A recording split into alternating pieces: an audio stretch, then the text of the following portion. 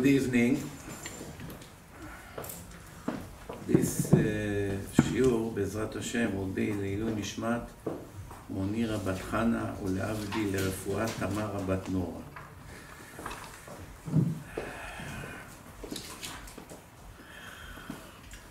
It's been 10 years since גדול הדור Rav Ovadia Yosef זצ"ל passed. Tomorrow it's his yahrzeit. Gimel Cheshvan.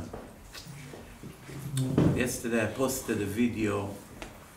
We spoke about the big danger of transferring Gush Katif to the hand of the Palestinian Hamas. In that video, it described exactly what is going to happen to us. How they're gonna be close to the Moshavim, Kibbutzim, to Sderot, to all these places that got hurt, how dangerous it will be for the Jews there, and how they're going to shoot rockets at us. Mamash Chacham Adif Min Avi. Chazal said, a high scholar of Torah is even greater than a prophet.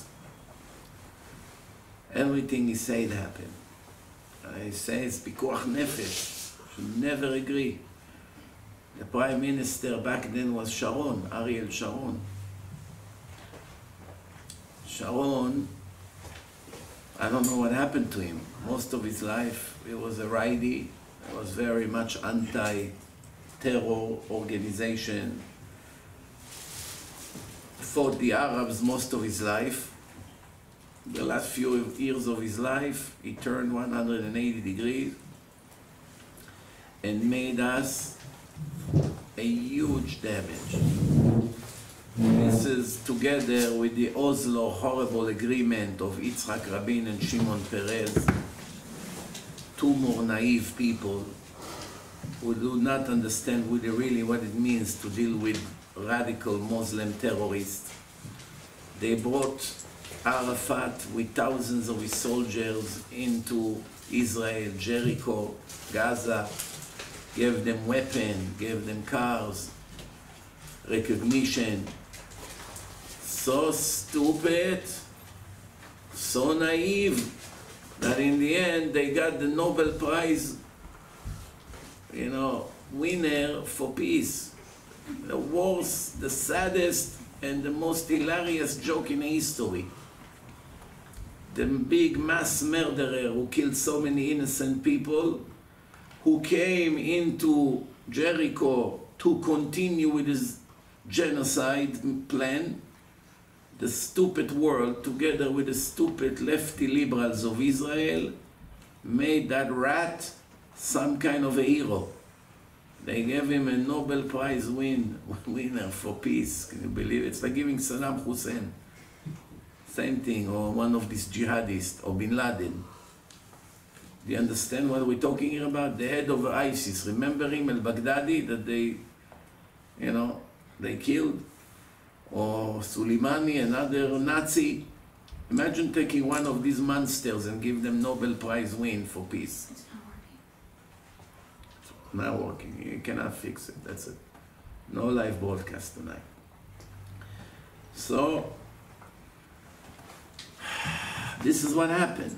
Today, after 20 years, after what happened there, we see the results of this disaster that for every normal person it was so obvious that it's going to happen, but for some reason to our stupid leaders it wasn't clear.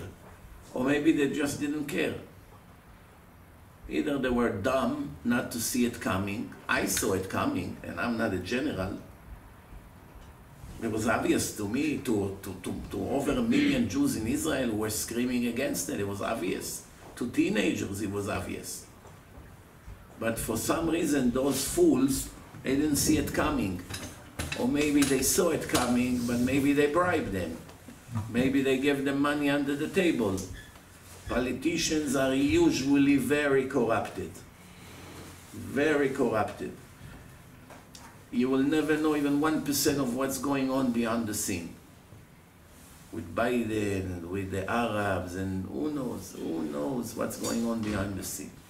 There are many videos now that they publish that it was an inside job. Usually what you see, it's conspiracy theories, usually. Like the September 11, they claim the United States actually bombed the buildings. What logic you have for United States to kill thousands of American citizens? It ended with 3,000 dead. It could have been 10,000 or 20,000. There's no way to know. You can't control how many people will escape, not escape. That means the United States was willing to kill 20,000 Americans without controlling who will die. Maybe there were important people, those in the buildings. Government will do it against their own people. I do not believe it even 1% of 1% of 1%. That's a pure conspiracy theory and a stupid one. But believe it or not, millions of people believe it. Yep. When the conspiracies begin, there was always going to be customers. Usually the dumber the people are, the faster it's, the easiest it is to fool them. Like when 5G came out, all these stupid people on YouTube, it's gonna fry your brain, it's preparation, they're gonna put a chip in your head, they will control you, they will turn you into a robot, all kinds of things. And this is what happened when the YouTube is billions of videos and so many of them are stupid conspiracies. There are a lot of stupid people in the world who follow it like it's some kind of Torah Sinai. However, in Israel, even though it's very possible, it's also a conspiracy theory. Unlike September 11, in Israel it makes a lot of sense. Why? Because it's very unlikely that in 15 to 30 places, the fence all of a sudden was broken and not one jeep showed up. Cannot be. Cannot be.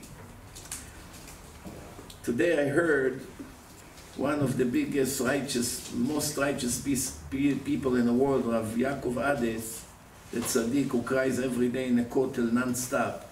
Probably know who I'm talking about. Also, by the way, a super genius Talmid Chacham with photographic memory. Everything he remembers. It's all in his head. It's mamash unhuman. So holy. This person is so holy in every aspect.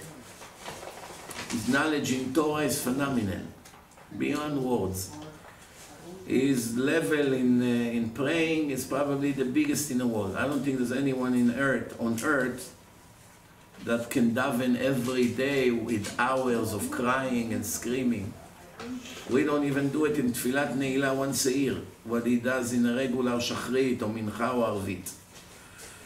So Rav Ovadia, because he's such a holy person, one of the biggest general of the Israeli army met with him. That's what he said today on his speech in a kotel.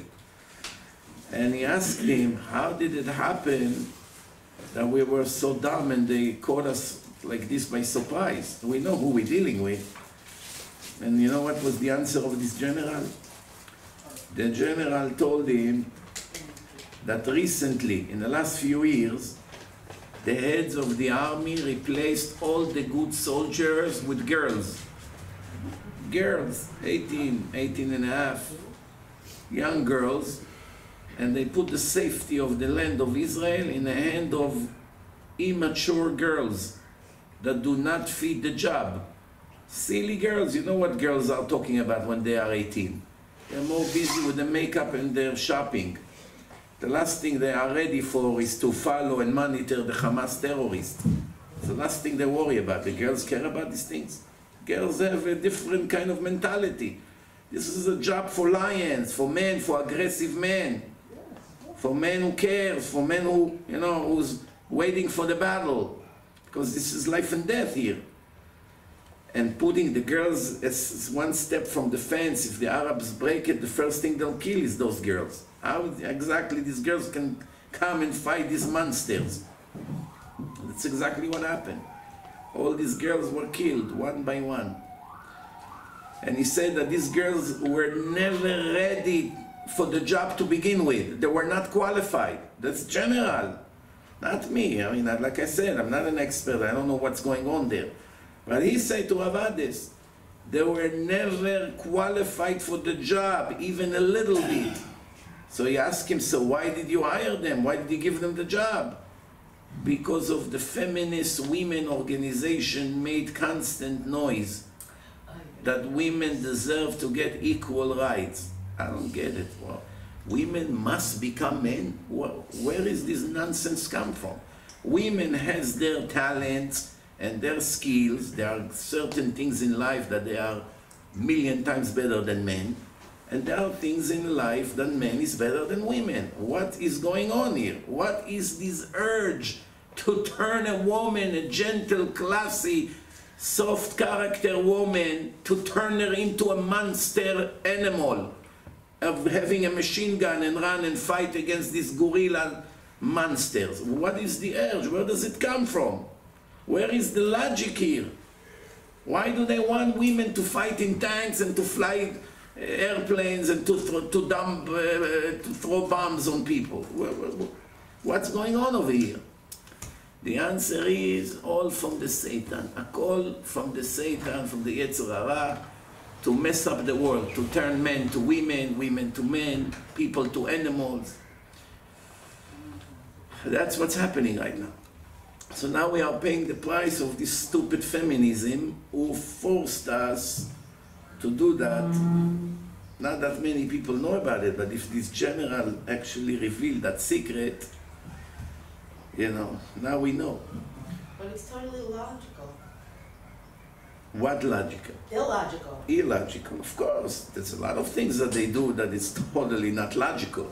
Giving Gush Katif, taking tens of thousands of Jews out of their homes, burning and knocking down synagogues to give it to Hamas terrorists who every day scream they won't rest until they slaughter all of us. That's beyond stupidity. Beyond. It's like calling the Nazi, come finish the job, we'll open the border, come kill us. That's really what it is. So who does it? Stupid people do it. Naive people. Or corrupted people. It could be that these people received tens of millions of dollars and they sold us out. It could be, I don't know, I don't have a proof. I don't know what Sharon got or didn't get, what the American promised him, what the Arab promised him, who knows? People are greedy. People will sell anything just to get $50 million, $30 million back there into some offshore account. Who knows what happened with this? These people are not loyal to Judaism or to God or to the Jewish nation. The last thing they care about is us. They always care about themselves, like this Barak and Olmert and all these other Reshaim Arurim. You can see. So of course, you know, this is only the stick in the hand of Hashem.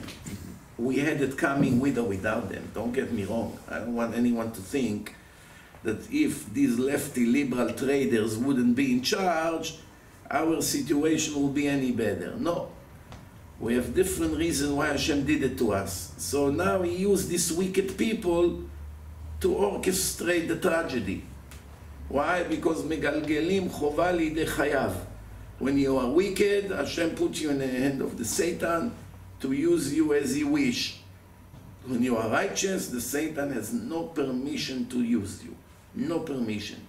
But when you are wicked, when you have corrupted ideology, when you anti-Torah, when you are ungrateful to your own creator, Hashem gave the Satan permission to take you, and the more wicked you are, the more he likes you, the Satan, to use you in his most advanced plans to destroy us and to destroy the whole world. That's his job. So, Rabotai, one thing I found out, two things I found out. Yesterday I found out that the Russians, thousands of Russian hackers, are fighting Israel in a cyber non-stop, supporting Hamas. And not only that, Putin himself helping them. Strange.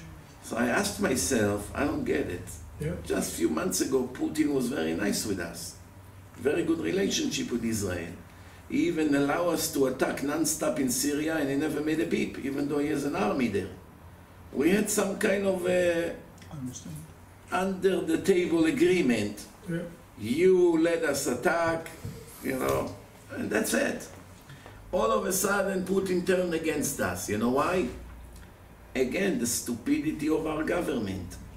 Why in the world they had to declare that they support Ukraine? What do you gain from that? So tell Ukraine, listen, we feel bad for you. We are not a part of your conflict with Russia. We do not want to pay the price for supporting you. We do not interfere with your war against Russia. Whatever it is, it's between you and them. That's it. Helping you will get us killed. Will get our people killed. Will make our situation and our efforts to survive 100 times harder. Why do you have to show Ukraine support? Just be quiet. Not always you have to talk. As results of that now, in the backstage, Russia is against us. Who knows if the Russians didn't help Hamas to shut down all the intelligent cameras and the systems with some cyber attack? Who knows? We don't know. We'll find out. Don't worry, we'll find out.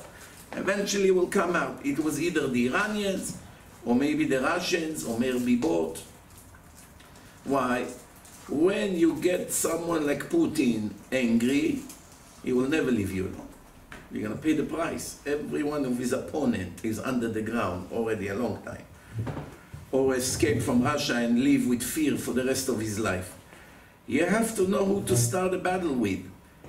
What do we need it for? How did it help us? How did it benefit us to support Ukraine, who murdered 2 million of our people?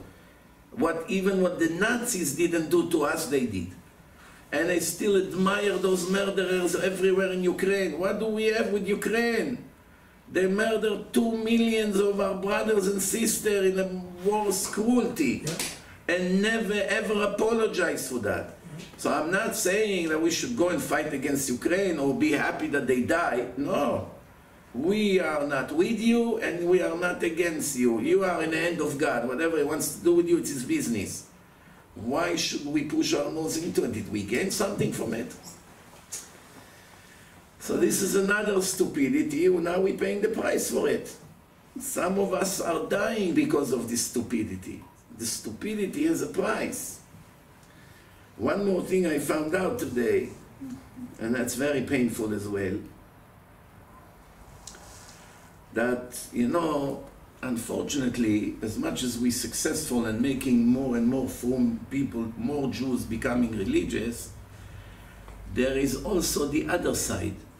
There are people who do everything they can to take religious people and turn them away from the religion, to make them anti-religious. How do they do it? First, they show them all kinds of things who make them question the validity of the Torah, because not everyone is smart, not everyone knows how to argue with apikorsim, with all these tricky atheists. And after they turn them away from the religion, they show them support. We have houses, like clubs, like social clubs. We will give you a place to sleep, we'll give you monthly allowance, we will support you until you be on your own in a secular society. And that's why these teenagers, they leave the house, they break the heart of their parents and their brothers and sisters, and go to some place in Tel Aviv with all the gays and all the anti-Torah over there. And once you're in the same place with this kind of people, I don't have to tell you what will happen to you a year or two later when it comes to religion, right? If anything would be left, most likely nothing is left from the Yiddishkeit. This organization, Yimach Shimam V'Zichram, their name is Hillel. They call themselves Hillel. And this Hillel, because they're supporting people who used to be righteous and decided to be anti-God people, they gave them tickets to that party in the south. Free tickets. Too many of them. I don't know the exact number, maybe it's more than 50 even. People that became secular, that turned against their family and against Hashem. 2 years, 3 years, 5 years. This is the sponsor organization. This Reshaim Arurim, collecting donations from wicked people to turn the souls of the children of God against him. And they sent them all to that party for free, and what happened? All of them died. All these kids died. They used to be righteous until a year or two ago, sitting, learning in yeshivot. Who knows where they are now? After what happened to them, which is already a huge tragedy, what's coming for them next, you don't even want to know. Someone who was in Torah and turned against Hashem, his olam haba will be much more painful than someone who was never with Hashem. The Gemara says, Shana upiresh kashe mikulam. Shana upiresh, someone that was a bachur yeshiva, left the yeshiva and became wicked, mechalel Shabbat, anti-God, his punishment in the next world is the worst out of everyone. The worst. Sad to see 20, 22 years old kids dying in such a horrible, cruel way. Maybe some of them are in Gaza now, prisoners. I don't know if all of them died. Some of them maybe were captured. Imagine the girls who used to be a religious girl from Bet Yaakov, who knows what this monster doing to them there every day. Think about it. Try to think for a second. A girl, religious girl with skirt, very modest, in Bnei Brak, in Yerushalayim, by a very frum Litvish or Hasidish family, left the religion, escaped. They turned them into a secular, like Goyot. And what happened in the end? Who knows if they're now, who knows? Oh, just from thinking about it, I'm about to faint. What they do to these girls? It's much heartbreaking. What's waiting for these wicked people of these Hillel? Words cannot describe what's waiting for them. You think the Hamas will have a hell? Wait until what's going to happen to these people. Because the Gemara is very, very clear about it. It's a terrible thing to murder a person. Everybody knows it. To be a murderer? Okay, we all know it. But there's something a lot worse than that, is to murder the soul of a person. Murdering the body, you shorten his life by 10, 20, 30, 40 years, whatever it was. But that was the body. If the person was righteous, 20 years old by righteous, he goes to heaven, finishes tikkun. He got killed because he's a Jew, that gives him a lot of credit as well. We didn't lose. I promise you, he didn't lose, if he was righteous. If he was wicked, that's another story. Aval, what happened over here is that the Gemara says, Gadol ha-machti'o yoter min ha-orgo. Someone will take a righteous person and turn him into an anti-religion God, a person, anti-God, he is much worse than someone who murdered the body. Because you can murder the body, but you cannot touch the soul. You can kill the soul. The only way to kill the soul is to take a Shomer Shabbat and make him a Chalel Shabbat. To take a Bachur Yeshiva and offer him a job somewhere in Manhattan, and a year later he became a Goy.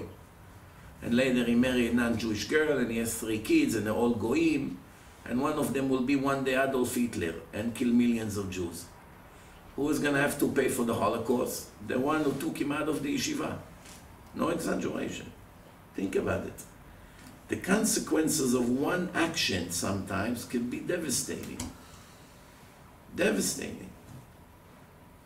You take one person, you turn him into a wicked person, then he has other kids, he turns them into real monsters. I want to remind you that thousands of the terrorists from Hamas and Jihad by halacha are Jewish. I have a whole lecture about it. The Jews of Hamas against the Goyim of the Israeli IDF. People say to me, Rabbi, you made a mistake in the name. It's the Jews of Tzahal against the Goyim of Hamas. I said, well, I can still tell the difference between Jews and Goyim, no? I won't make such a mistake calling soldiers not Jewish and calling terrorists Jews. So what's that? Can you explain? Yeah, the lecture explained. 60,000 Jewish girls married Arabs from Gaza, Jericho, Rafiach, all these places. They come to work in Israel, they go to the nightclub in Haifa, in these places, put gel in their hair. What's your name? Rafi. It's Rafik. Rafik became Rafi, Yusuf became Yossi. Yeah, Yaakov became Kobi, Yaakub. That's what it is. So what happened? They captured the heart of these naive girls, and it's for whatever reason, I wish I knew the reason for. I mean, obviously it's all the Satan, it's orchestrated by the Satan, but for whatever reason, the Jewish Israeli girls of this generation are falling in the hands of the Arab terrorists too easy. Speaks to her 5 minutes, she's already in his arms. It's unbelievable what's happening here. Tel Aviv, almost every girl over there goes with Arab boyfriend, and they make fun of them. The Arabs treat them like garbage, and they run after them, beg them, please don't break up with me. The stories that I hear, you cannot believe how it's breaking the heart. I have one student, one of the big shots in politics in Israel, probably 50 years old. He worked as an advisor to the biggest names in the government, including Netanyahu. And he told me, you know, I live all my life in Tel Aviv. Before I met you, it didn't bother me that every girl I meet, she has an Arab boyfriend. Because I looked at myself as not racist, you know. Okay, I mean, I wasn't religious, I didn't understand. After I started to listen to you, I already listened to you for more than 2 years, it kills me. I cannot come out to the street from what I see. Every one of these lefty girls has an Arab. And the one before was an Arab, and the one before was an Arab. They brag about it. While the Arab make fun of them on WhatsApp groups and show pictures that they send them over there, you don't know what's going on here. You have no idea what's going on here. 60,000 girls officially, that's what we know. Who knows, maybe it was more. From the time Israel became a state until 5 years ago, the number was 60,000. Maybe now it's much more. 60,000 Jewish girls married Arabs and live over there in those places. Gaza, Jenin, all these places. Usually a woman that married to an Arab will have minimum 10 kids. Sometimes 18. Minimum 10. 60,000 women, 10 kids in a family, all of those kids are Jewish. Yep. They go to school, everyone curse them and kick them. You filthy Jew, Yahud, you kalb. And these Jews grow up with low self-esteem because everybody called them Jew. A Jew is a curse by them. You know, it's the worst curse.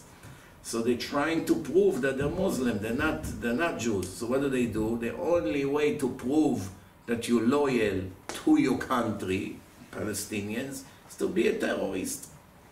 And that's what happened. They join those organizations and they come and they kill us. What's the reason for all of that? The Torah says, "Al ozvam et torati, banecha uvnotecha netunim la'am acher." Your daughters and your sons are given to other nations. You see it and you become crazy from what your eyes see. That's what the Torah says. Read in Parashat Bechukotai, read in Parashat Kitavo, all the curses. It's all happening to us, one by one. I don't think there's one curse over there in the Torah that didn't already happen to us. From these 147 curses that are written in those 2 parashot, I review one by one. I think there is not even one of them who didn't happen to us already. Hashem did not leave one out. It's namash unbelievable. Everything that happens to us, we are 100% responsible for that. If we would not raise such a generation of anti-Torah, of people who hate religion so much, brainwash the children of the last 2 generations to always hate religious people and hate rabbis and hate Bachurei Yeshiva, and admire the Israeli army, their God, and the Supreme Court, their other God. Now it's all exploding in their face. You don't know what's going on. You know how many Israelis are now totally crushed and depressed?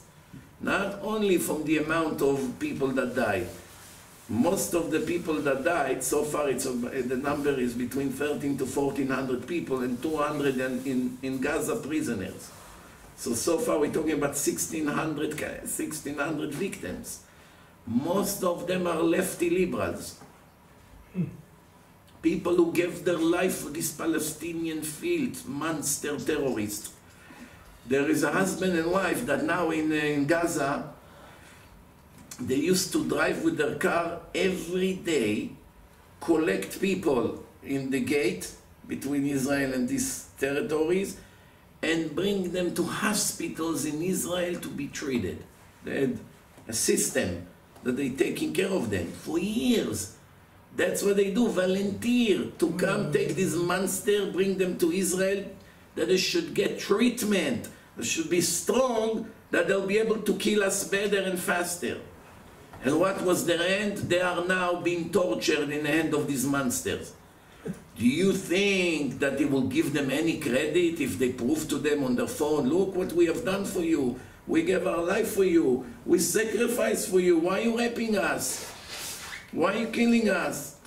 There's nobody to talk to. They're not talking to people. Now finally a lot of lefties open up their eyes. They're shocked. I can't believe they did it to them. The lefties live in some kind of illusion that they're humanic.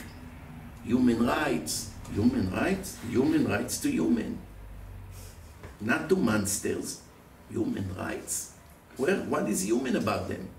People who rape children, who chop their head off. People who open the stomach of a pregnant woman and pull out the baby and the baby is hanging there for both of them to die. People like this deserve any rights? People like this deserve to be treated in a hospital? In a stupid world, in a stupid liberal world that have no God values in their life, yes, that monster deserve rights, and Bachurei Yeshiva, holy Bachurei Yeshiva deserve to die, according to those lefties. And now I hope they will open up their eyes. Maybe we'll have less of them. Some of them maybe didn't mean to betray us, but that's what they did. And now we're dealing with the consequences of their behavior. Today, something big happened in Gaza there. You know, they shoot thousands of rockets every day on us, right? Every once in a while, one rocket is burned, because they make the rockets. It's not such like a sophisticated factory. It's not United States, it's not Israeli weapon. It's a weapon that is made in basements.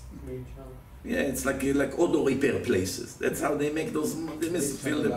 One of the missiles went up, made a U-turn in the air, and hit the hospital. Yeah. And killed, according to them, 500 of them in 1 second. They blame us? But of course they blame us.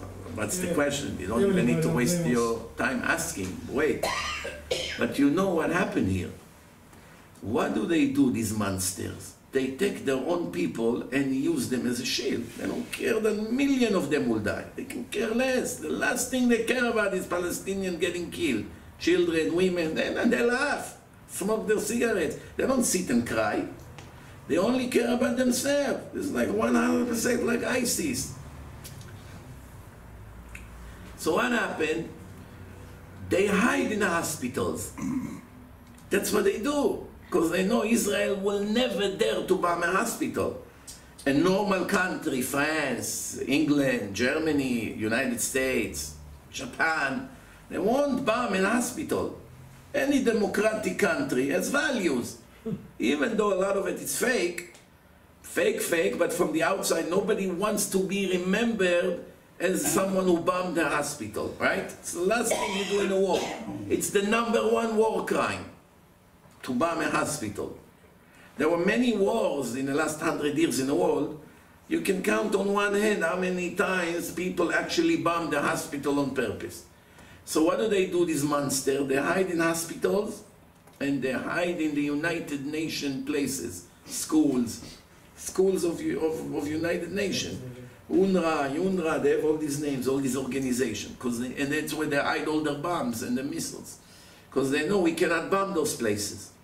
So what do? They hide in places that they know we cannot bomb, and when they want to defend themselves, they make sure a lot of civilians will be next to them.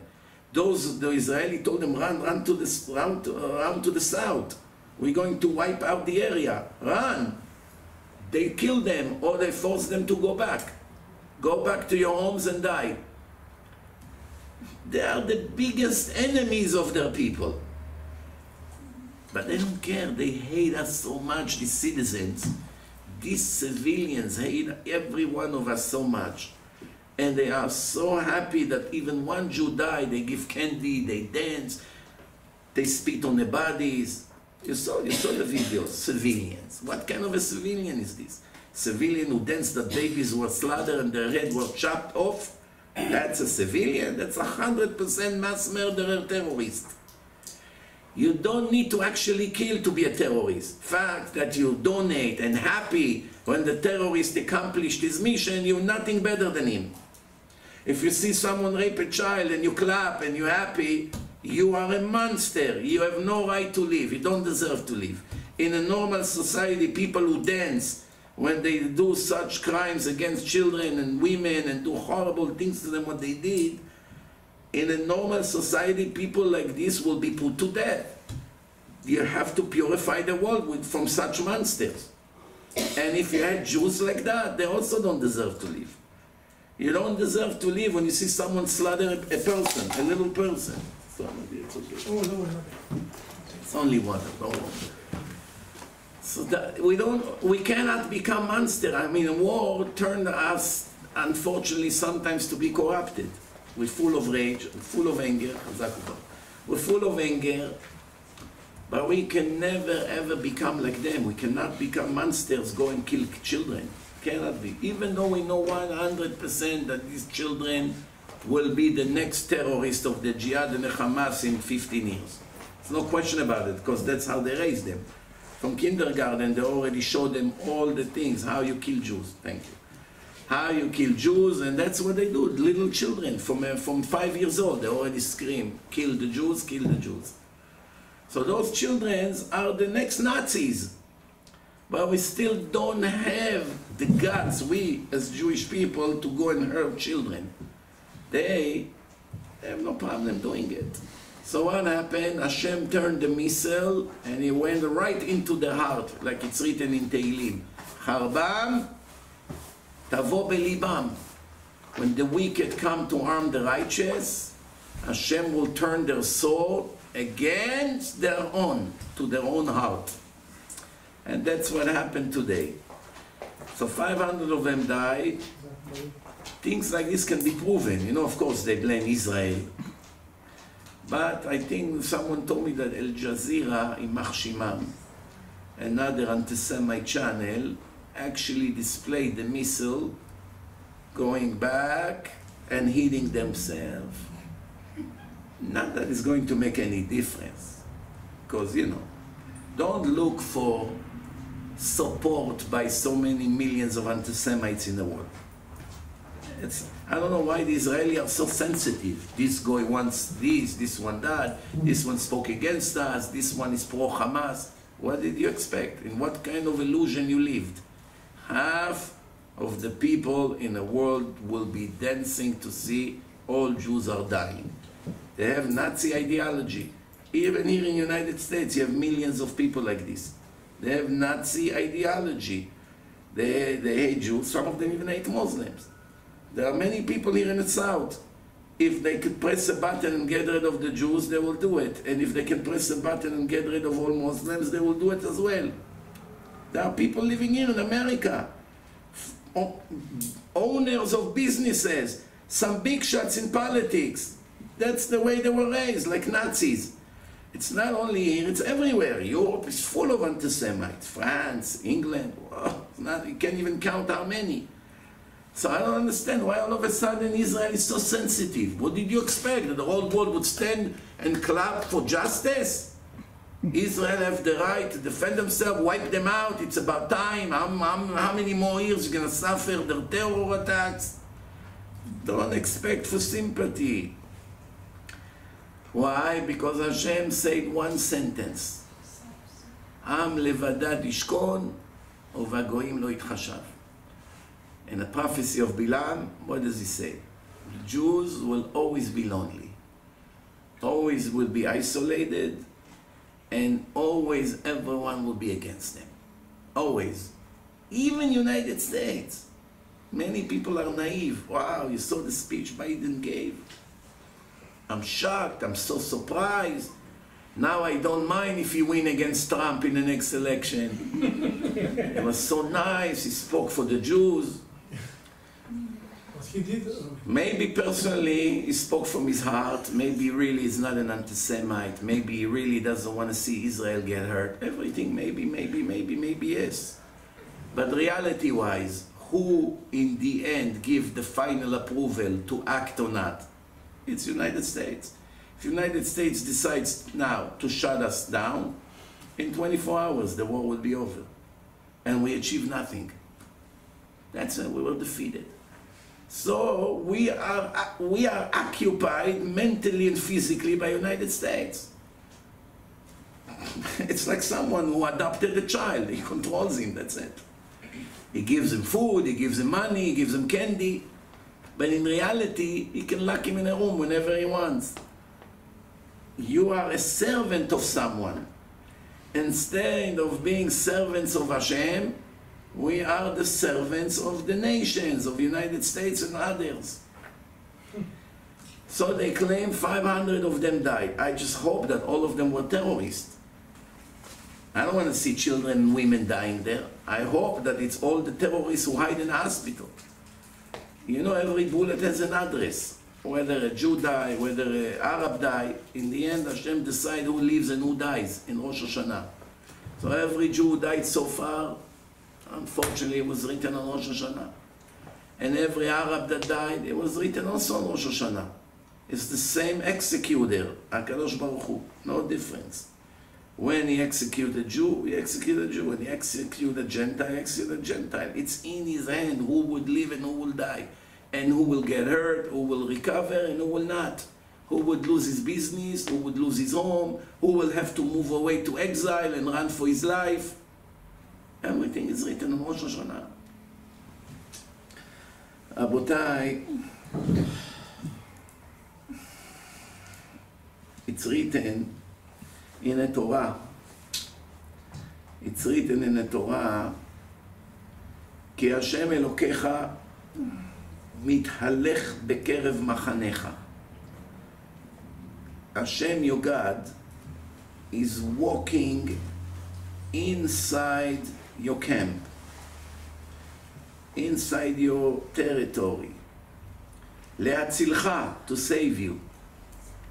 He's your guard, he's your keeper. ולתת אויביך לפניך, and to surrender your enemies in front of you.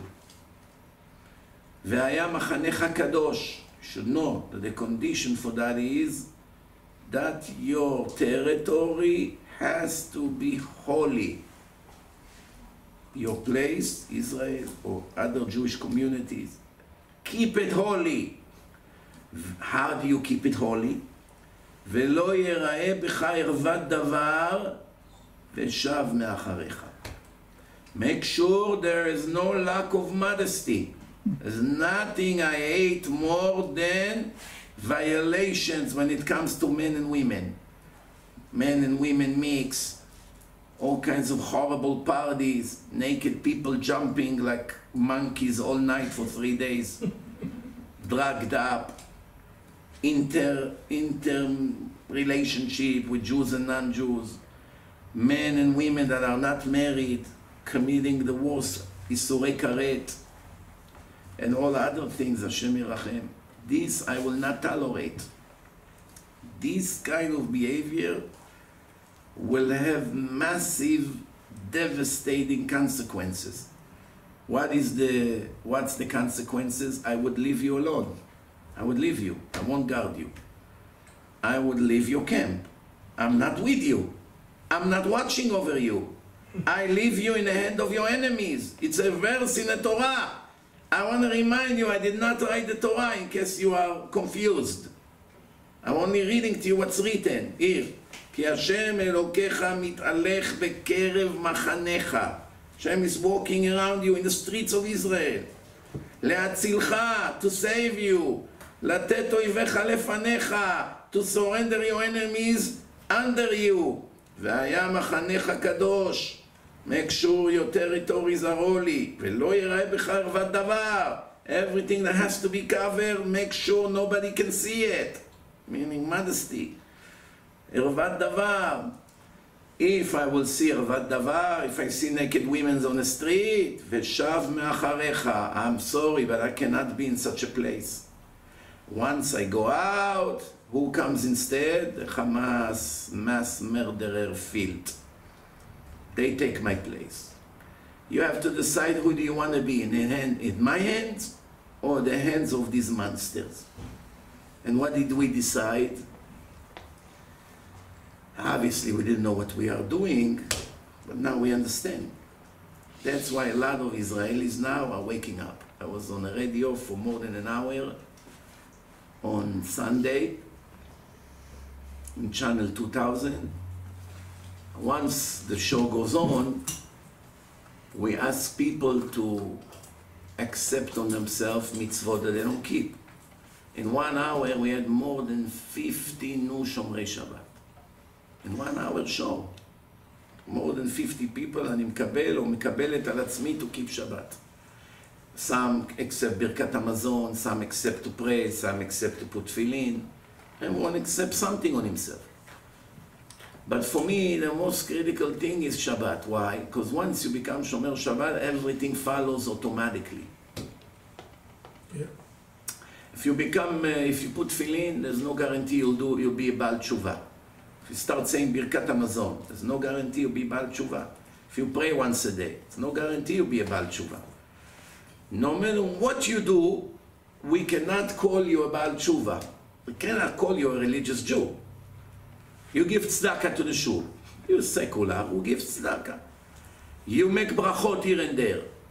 You're secular, that make brachot. You put tefillin, secular, that put tefillin. Everything you do, you're still defined as a secular Jew. Except one thing.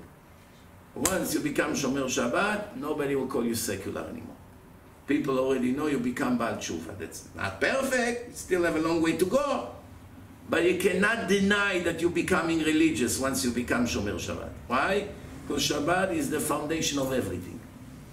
Once you keep it, it would lead to everything else. And it's also very logical and very normal. Why? Because you begin to start coming to the synagogue. You see a lot of religious people, you meet people, they invite you, you sit in their table, you see the family, you see the religious kids, you hear the Divrei Torah. Then they give you a book, read this, watch this. You know, you're starting to change your lifestyle. Plus, in a synagogue, the rabbi is giving 2 or 3 speeches on Shabbat, and then they say, well, there's a shiur before Mincha, why don't you come? It's always like that. Mitzvah goreret mitzvah. Once you open the door, Hashem open other doors for you. That's why Shabbat is the first thing we have to push. Also, one more thing that is very important to push, to get a commitment from them that they would listen to at least 1 hour of Torah per day. Better, of course, to listen to speakers that wake up the people to do tshuva. Not these American speakers who say, you have to be besimcha, you have to be besimcha. That's all they talk about, besimcha. How can we be in simcha? Thousands of people are being slaughtered because of the way we are. Hashem is so disgusted by us that he had to bring on his own children such a horrible tragedy. Be besimcha. What does it mean, be besimcha? Soon I'm going to prove to you that it's all nonsense what they say. I'll prove it to you. Don't have to take my opinion. I'll read it to you from the Rambam. What do we have to really do right now? Be besimcha. You have to be besimcha that you're a Jew. It's a wonderful gift. You have to be besimcha that you are able to keep mitzvot. 100%. You have to be besimcha that you're able to learn Torah, or to give tzedakah, or to save souls. Every time you do it, you have to do it with great happiness and satisfaction that you have the merit.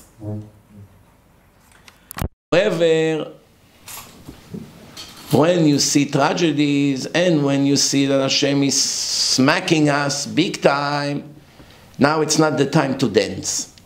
Don't be stupid, please. You know, I tell you one thing. I know one person that I was able to make him a Baal Tshuva, and he left the religion after this tragedy. So that's it, I cannot have it anymore. Why did he leave the religion? I'll give you one guess. Lack of faith. Huh? Lack of emunah. You would think he saw what Hashem did to his children, so he doesn't want anymore to be religious, right? That's what you would think. Lack of emunah, like she said. It's not the reason. He already learned enough by my lectures that sometimes Hashem hug and kiss us, and sometimes He give us a horrible smack. He already learned that everything in life is reward and punishment. He's not questioning that. He also knows that everything Hashem does in the end is for good reason, even when we deserve to be punished. But why did he leave the religion? Because he saw American Jews dancing as usual on Simchat Torah, when they already knew that 1,000 people were slaughtered in Israel. They just couldn't see it. I tried to convince him, I said, listen, mitzvah to dance with the Torah. Without the Torah, we wouldn't be anything. Yes, of course, I love the Torah. I want to dance with the Torah. But how can I dance with the Torah when my brothers and sisters just got slaughtered? How can I do it? Mitzvah, not mitzvah. How can I do it? How can I do such thing? Sometimes people use it as an excuse, you know. Some people have desires, they just want to go run back to their old bad ways, and they find something that is a strong excuse, and then they run away. It didn't help these few dozens of Jews who left the religion and went to that party. They got a free ticket from this lousy, wicked organization, Hillel. They got them free tickets, they sent them over there to the party as a reward that you became secular. Reward. And all of them got butchered there, or they're now sitting in Gaza being abused. No one can win if he turns away against Hashem. You know, the Americans say, if you can beat him, join him. It's very much applied to our situation. What do you want? You have two options. You want to declare a war against Hashem like Santa Claus did with his book? Or you want to put your head down and say, Hashem, what do you say? Lecha Hashem hatzedakah velanu boshet hapanim. Like Chazal say. יפה דנתנו, יפה גזרת עלינו, לך השם הצדקה ולנו בושת הפנים. נחפשה דרכנו ונחקורה ונשובה אליך. The guilt is 100% in us. Don't you ever dare, I'm giving you a good recommendation for your own good, don't you ever dare even to hint that what Hashem did to us ever, not just now, ever in history, was not fair, because you rebel against the principles of the Torah. The principles that Hashem set for Judaism is He reward the righteous and punish the wicked. Sometimes He punished the righteous as well. If the righteous did something wrong, Hashem punished the righteous. But overall, in the end, everyone will get what they deserve. Whether he dies younger or later, in the end, everything will be calculated. There's no such thing, oh, he didn't deserve to die. There's no such thing. It's kfirah to say it. If you say about someone, wow, he was such a nice person, I can understand why Hashem did this to him. He didn't deserve to die like this. This is heresy. If you see children are being murdered in a worst possible imaginable way, like we just saw, first reaction is, they don't deserve it. Where is the justice? Where is God? That's heresy. That's heresy. That's worse than eating pork, speaking like this. The same people that ask this question, they wouldn't dare to eat pork. Here, pork, eat it. I'll give you $1,000, eat it. Come on, I'm a full person. Eat it. No. Eat it or I break your bones. I won't eat. Break my bone. I won't eat pork. Saying such thing, oh, it's not fair, there's no justice. Why children had to get such thing? It's heresy. It's worse than eating pork, heresy. Heresy is a very big crime. Listening to heretic speaker, it's a very big crime. Organizing a lecture for him is 1,000,000 times worse, because now you're machtia rabim. So what is it? I don't understand why children die. Why? Because I don't know who they used to be in their past life. I don't know. Only God knows. Any child who died immediately go to heaven. So it's good for him. It's terrible how he died and suffered for a minute or half a minute, whatever they did to the child when they shot his head. But the suffering of the child was maximum a minute. You agree, right? How long does it take to die? Someone shoot you, or stab you, or choke you. 1 minute suffering. After that minute, that soul goes to heaven next to the Rambam and Rabbi Shimon Bar Yochai for eternity. So it was a good thing for that baby or no? If the baby would stay alive and ended up in Tel Aviv, in the parties, or dancing around the Buddha statue, it would be better for him? Then he would lose his share to the world to come. So what Hashem did to him was mercy or judgment? Mercy. Because anyone who died before bar mitzvah, believe it or not, I know it's very hard to digest what I'm saying, but that's the divine truth. Everyone who died before bar mitzvah or bat mitzvah for a girl goes express to heaven. So that was a gift or there was a negative thing? It was a gift. But after all, he could have died going to bed without suffering. Why did he have to die in such a horrible way by this monster? Because Hashem wanted one little thing to finish with him from past life. Since he's sending him now to heaven, a second after the soul goes out of the body and goes to the court of heaven, and they welcome this child and show him his place in the eternal world, in the highest level of pleasure, do you really think that he will ever regret the minute that he got a bullet in his head? Who should regret? Those who were older, 30, 40, 50. Thousands of Shabbatot they didn't keep. You know, I want to tell you, last week, I get a video. And the video said, name of some Israeli guy. Let's call him Itzik. Itzik was supposed to go under the chuppah next week. And he just died yesterday in the war. So instead of playing the chuppah song, it was played in his funeral. It's a horrible thing, no? To get such a video. Immediately you begin to cry. And then you read what's on the stage. Itzik was supposed to get married to Ben Zugo, to Avi. This is what they're bragging about.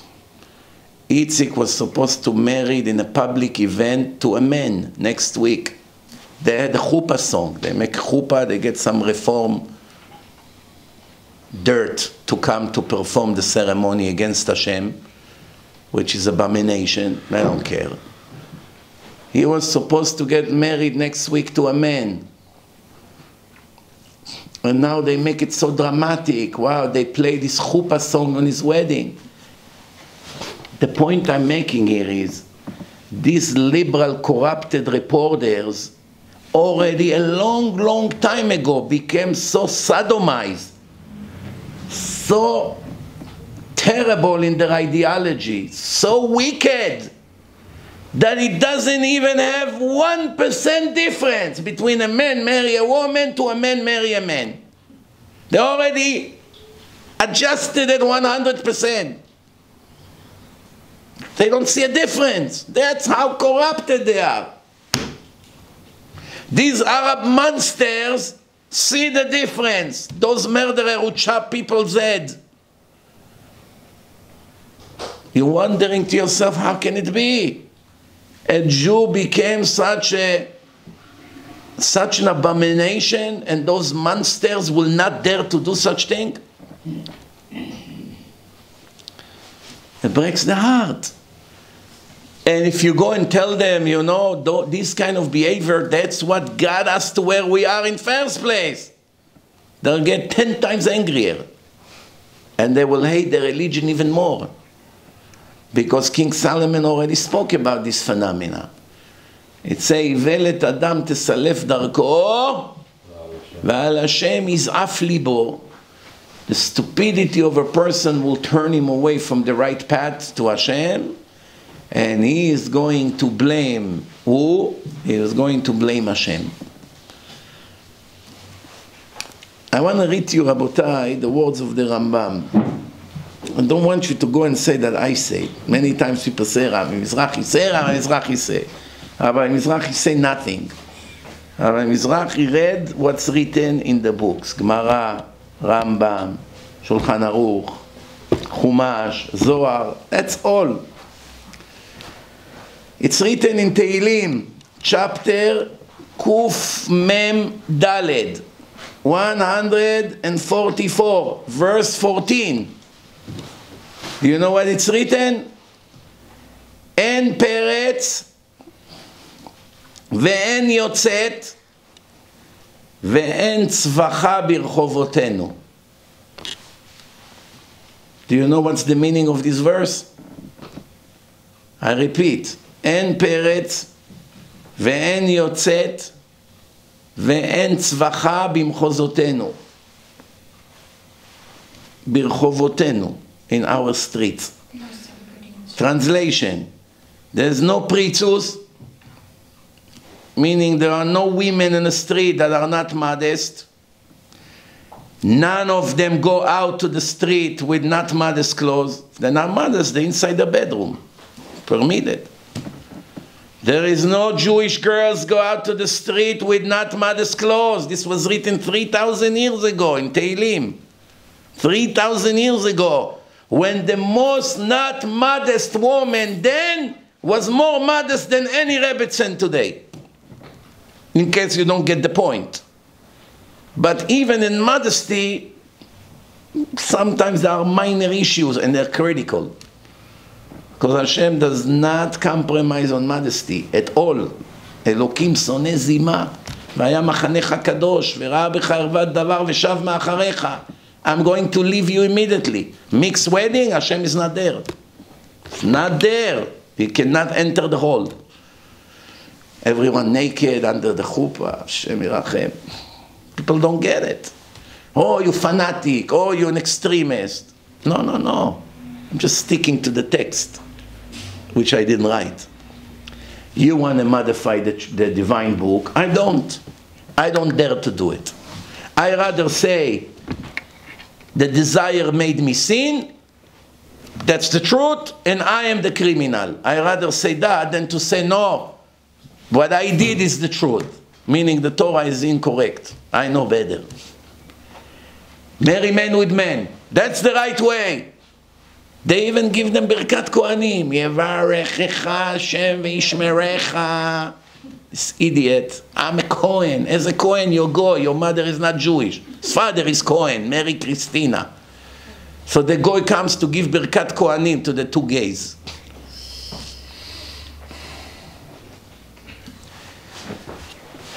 So what does it mean? En peretz ve'en yotzet. No woman dare to come out to the public territory not modest.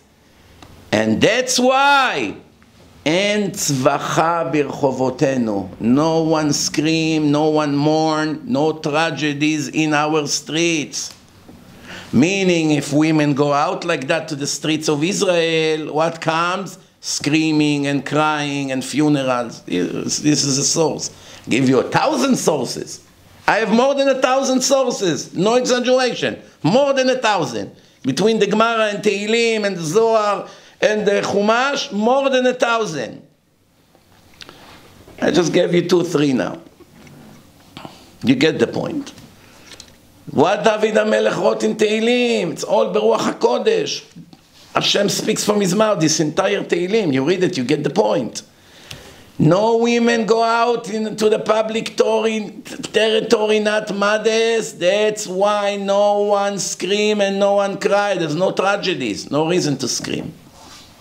Meaning when they go out like this to the street and Machtiyot Arabim, one tragedy after the other comes. You get the point, right? It's written, I didn't write it.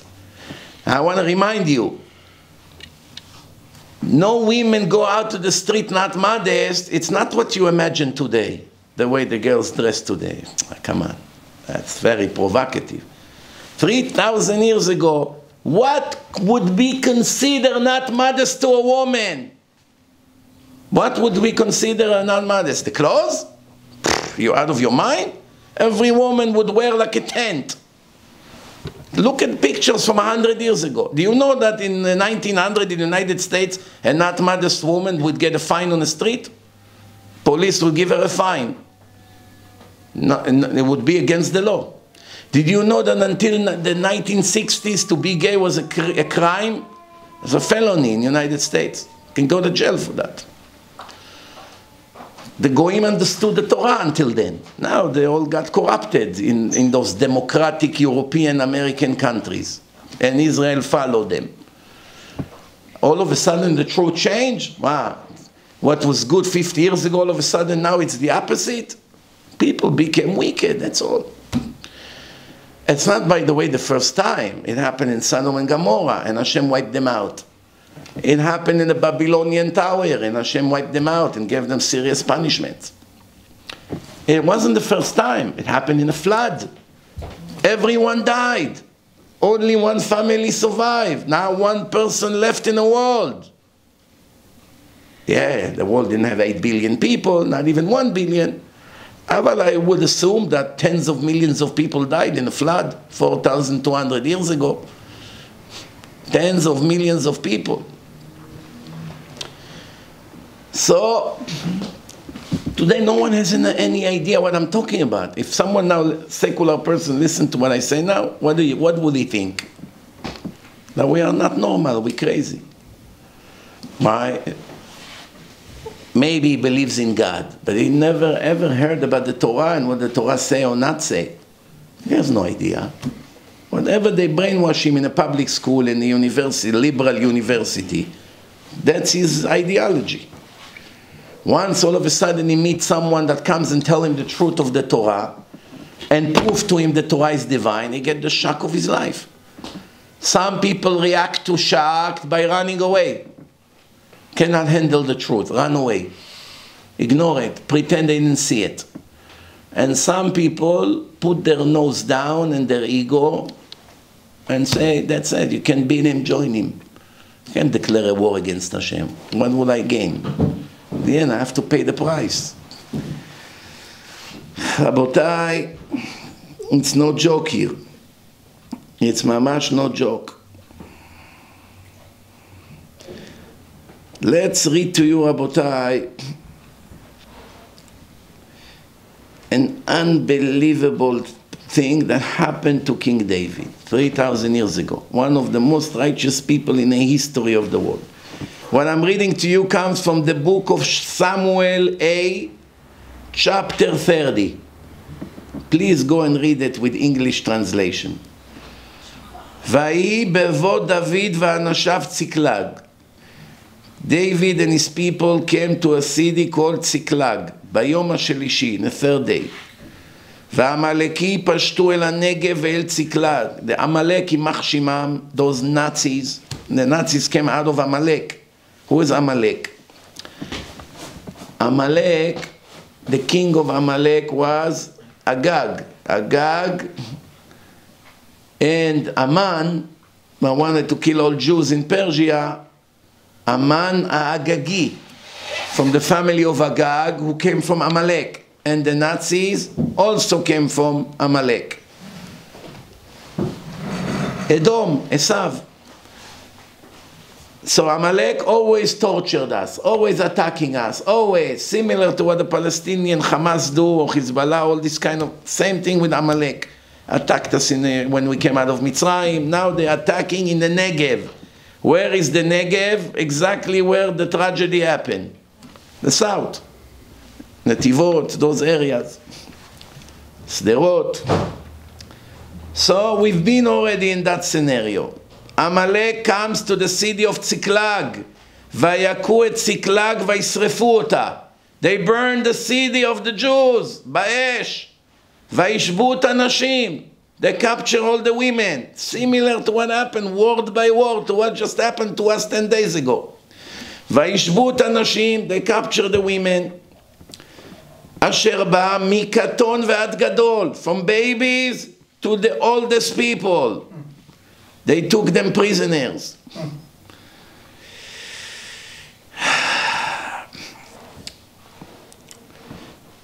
Lo imitu ish. They didn't kill the prisoners. They took them. Vayinagu vayilchu ledarkam. They went to their direction. Vayavod David va'anashav el ha'ir. King David arrived with his people to the city. Ve'ineh srufa ba'esh. Nothing is left. It's all burned. Unshehem uvnehem uvnotehem nishbu. They took their children, their boys, the girls, the wives, are all by Amalek. Who knows what they are doing to them, this wicked, evil Amalek. Vayisa David ve'am asher ito et kolam vayifku. They all started to cry. David cried, all his people, they all were crying. Until ad asher en vahem koach lifkot. They just couldn't cry anymore. They were fainting, that's it. You know, you cry a day, 2 days, how much you can cry? In the end, you have no energy to cry. You're about to faint any second. You're dry, you didn't eat, you didn't drink. You're fainting, that's it. You have no more energy to cry. This was the situation, Rabotai. Ushtei neshei David nishbu. 2 of the wives of David are now in the hand of Amalek. Achinoam HaIsraelit ve'Avigail. Avigail, in English Abigail, and Achinoam, 2 of his wife. Vatetzer leDavid meod. It broke the heart of David. Why? Because the nation wanted to stone him to death. The Jews, they hold him responsible to what happened. Everybody began to demonstrate against him. Look at the situation he was in, poor David. His 2 wives and the children are taken. The whole city is burned. And the people now want to kill him. Doesn't even have the mind to start thinking about his family that are in the hand of these monsters. He has to deal now with people who wants to kill him. Why? It's all your fault. Ki mara nefesh kol ha'am ish al banav u'bnotav. They were so devastated for their children, the boys and the girls, not knowing if they're alive or not. Where are they? Where are we ever going to find them? Wasn't like today, Red Cross, Google, you can search, news, you can see video, satellite. You didn't have all of that. That's it. Who knows where they are? They're alive, they're dead. There's no way to know. Everyone wants to take their frustrations on David. What did David do? Before I tell you what he did, I want to ask you, what would you do in a situation like this? A religious person, his daughters, his sons, his 2 wives are taken by the cruelest enemy, Amalek, of those days. They're nothing compared to the Palestinians. They already went even worse than the Nazis. At that time, it was the worst option to fall in the hand of Amalek. And now your own people wants to kill you. They blame you, well, our children, our daughters, our wives. Out of pain, they try to scapegoat. They try to find someone to blame. What would you answer to them if you are David? What would you do? Some people would say, you're right, kill me. I don't have to deal with this misery. How can I live knowing my wives and my children are in the hand of these monsters? This poor American, his 8-year-old daughter was taken by the Hamas. They couldn't find her body. They're looking all over, no body, so they assume that she's in Gaza. And you know what they do to girls over there. I don't have to tell you, these pedophiles, what they do.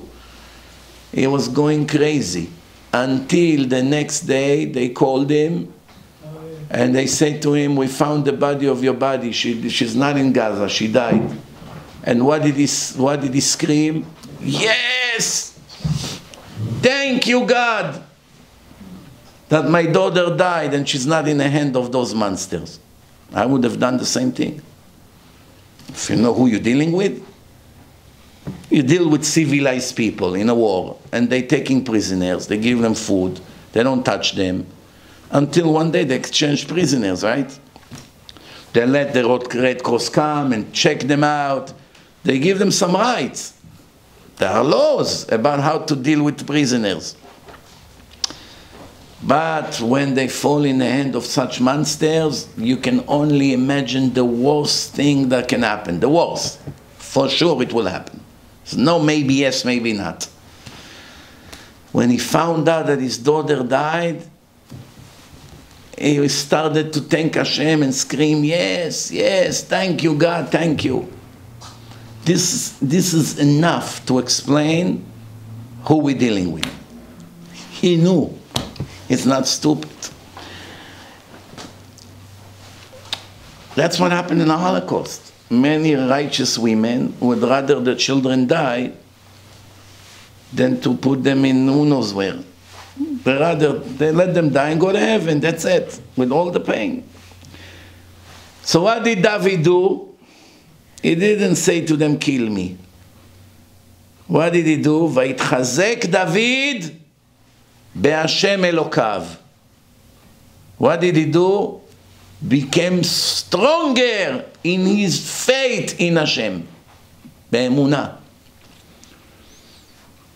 It's all from Hashem. Thank you, Hashem. It's all from you. I accept everything. Vayitchazek David. He became strong. Everyone wants to kill him now. His own wives are in prison. His children are who knows where. Who knows what they do to them. What is it? Some people would say, let me kill myself and get rid of this misery. Come, take me, do whatever you want to me. What did David do? Vayitchazek David be'Hashem, Rabotai. Even a sword is on your neck and you don't see even 1% of light of hope. You must be strong with emunah to Hashem.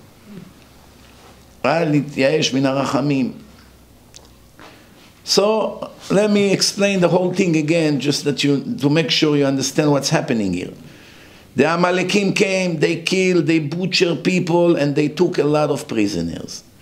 The two wives of David, his boys, his girls, they are all by the hand of these monsters. Chazal are explaining to us the situation. Why Hashem gave such punishment to the people of Tziklag? The answer, machloket. They had disagreements, fights, lack of unity, baseless hatred. Exactly like we had in Israel the entire year. If you remember all the demonstration, all the Lashon Hara. This kind of behavior by the people brings the most cruel enemies immediately and give them power to hurt us. This is the Gemara, Rabotai. After this tragedy, David cried until he could not cry anymore. No voice coming. And the nation of Israel wants to kill David. Rashi says, why they wanted to kill him? They want to blame him? What's this? Oh, they just don't know anymore what they do because their heart is broken, their children are in capture. Rashi says that they blame David for being reckless. Why didn't you leave guards in a city, an army? You know, these Amalek are looking to kill us. You should have left security. Right? It's all because of you. And what David do? Pray to Hashem, cry to Hashem, work on his confidence, his emunah. קיבל על עצמו את הדין, Chazal say. He said to Hashem, thank you for your fair, just judgment. I made a mistake. It's all on me. I take responsibility. I pray and I beg to Hashem for mercy. That's what he did. וישאל דוד בהשם לאמור. David asked Hashem, ארדוף אחרי הגדוד הזה? Should I follow and chase the Amalekim? Should I chase them? אשיגנו? Will I be able to find them? ויאמר לו השם, Hashem say to him, רדוף, chase them, כי השג תשיג, you will catch them, והצל תציל, and you will save everyone. All the people, all the prisoners. Why? What happened over here? The answer, the Gemara says, after they all did tshuva and cried like this and accepted the judgment, it's all on us, Hashem. You are fair, you are a fair judge. You gave us what we deserved. We asked for forgiveness. Everything turned around. Army, no army, United States, boats are coming with airplanes. All of that is nonsense. If every Jew in Israel would do tshuva, do you know what would happen tomorrow morning? You wouldn't hear the word Gaza ever again. But we do it the hard way. Even though, Baruch Hashem,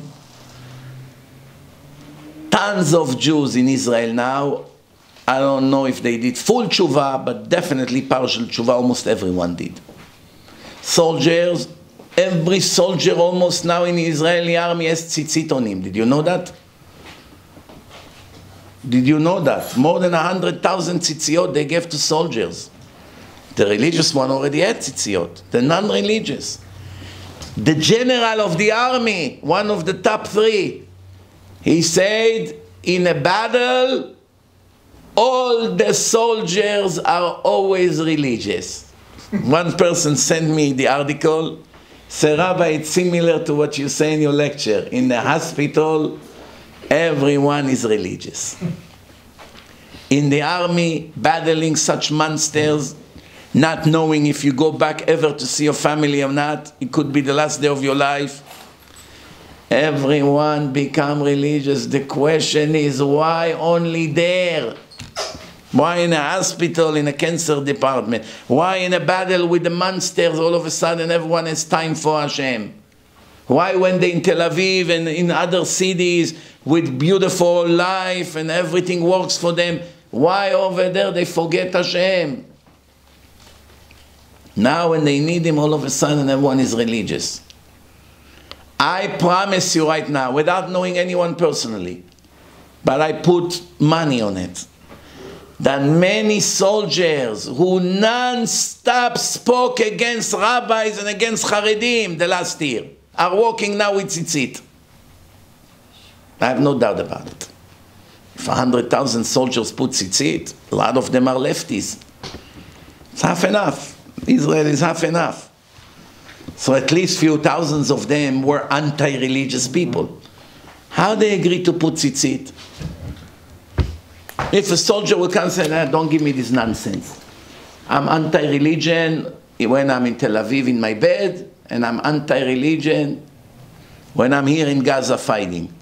Don't sell me this nonsense. It doesn't work on me. Oh, at least he has clear ideology. Mistaken, but at least he's not bouncing from one side to the other. The fact that he agreed to put tzitzit showed that all alone he was not really anti-religion. One Chacham in Israel said this week, when you see other Jews are hating so much the religion and religious people, what's the source of this hatred? Where does it come from? The answer is jealousy. It cannot be that you live by the truth and I live in the mud, in the darkness. I'm a drug addict to my desires. I can control myself. I have no direction in life. All I want is drugs and clubs and beach and vacation and nothing else in my life. And look at you, your family, your children with this, modesty, holidays. It kills me. But I'm a drug addict. I can't leave my drugs. So instead of blaming myself, I blame the successful one. Let's put him down, that he'll be miserable like me. If you don't believe me, you know I have proofs. So I'll read it to you. Don't say I made it up. Who knows which Gemara talks about this subject? Quick, who knows? Gemara in Masechet. Where is the doctor today? Didn't come. Masechet Psachim. But they together, huh? When he comes, he comes. When he does, psh, very nice. He takes him. He takes him. Oh, he's the driver. Okay, makes sense. Gemara in Masechet Psachim, page 49, Mem Tet. Am Haaretz. What's Am Haaretz? A total ignorant. A Jew that doesn't know Torah and doesn't have the proper manners. Midot. Personality traits. Let's read the words of the Gemara. Tanu Rabbanan. לעולם ימכור אדם כל מה שיש לו ויישא בת תלמיד חכם. A person should sacrifice everything he owns. Everything. House, today cars, belongings, money, cash, jewelry. If the only way for you to get a daughter of a high scholar of Torah, a daughter of a rabbi, to become your wife, you have to give everything you can in order for you to get that extra ultra religious girl who grew up in the house of a Talmid Chacham to be your wife. Everything you have. כל מה שיש לו ויישא בת תלמיד חכם. Why? שאם מת או גולה, מובטח לו שבניו יהיו תלמידי חכמים. If you're going to die, or go to exile, or you get captured in a war, or whatever the case may be, you know your children will be in a good hand. Of whom? Of your father, your father-in-law. He's going to adopt these kids and teach them Torah. And nothing is more important than that. Now they don't have a father. If the father-in-law is a total Am Haaretz, total ignorant, doesn't even know how to say brachot, no wonder the kids will go off the path completely. But if it's a high scholar of Torah, immediately take custody of those boys and will turn them into Talmidei Chachamim. So now when you are already in the next world, you can see your children from the next world, how wonderful they turn to be and how much they benefit your soul. Because if you leave righteous kids in the world, every mitzvah and every Torah they do or learn benefit your soul forever, afterlife. The Gemara continue. Ve'al yisa bat Am Haaretz. Do not agree to marry a daughter of an ignorant Jew, that if you die or go to exile, your children will also be Amei Aratzot. Your children will also be total ignorant. Gemara continue. תנו רבנן. לעולם ימכור אדם כל מה שיש לו ויישא בת תלמיד חכם וישיא ביתו לתלמיד חכם. You should do everything you can to marry a daughter of a Talmid Chacham. And if you have a daughter, make sure you do everything you can that she marries someone that is great in learning Torah. High scholar of Torah, Talmid Chacham. משל לענבי הגפן בענבי הגפן. What is it? Similar to, you take the seeds of the grape and together you plant them with other seeds of grape, which is a wonderful thing. Why? The two best fruits in the whole world, it's grapes. That's the nation of Israel is compared to grape. It's very good that the grape goes together with grape. Do not marry a daughter of Am Haaretz, or marry your son to a girl that is daughter of Am Haaretz. Why? Because it's similar to the seeds of the grape and the seed of the thorns, the bush, which is a very ugly thing and cannot be accepted. You take the greatest fruit and the worst bush and try to mix them together. Terrible. The Gemara continue. If a person do everything he can to marry a daughter of a Talmid Chacham and he cannot find, there's none, he should marry the daughter of Gdol Ador, the leader of the generation. What do we learn from here? That back there in their time, Gadol Ador doesn't mean he was the greatest in Torah. There could be other people who knows more Torah than him, but they're anonymous, they're not leaders. Like Rav Ben Zion Abba Shaul was the biggest Chacham on earth, but he didn't want to be a leader of hundreds of thousands of people. Rav Ovadia Yosef was a leader. Rav Eliashiv was a leader. Rav Shach was a leader. Many of those great Talmidei Chachamim were big leaders. They're not only great in Torah, they were great in helping the generation to do, not to do, to direct them. But some Chachamim don't want this. They want to sit and learn. They don't want to be badder half of their days accepting people, giving them advice, because it hurts their Kedusha. All day they have to see wicked people coming, asking questions, They have to go into their conversation with them. They speak about not modest things. He doesn't want this. He wants to be in holiness all his life. So it's very possible that there is some kind of a Chacham somewhere that hardly, maybe 2,000 people in the whole world knows who he is. And the other one, everybody knows who he is, but that Chacham is greater than this.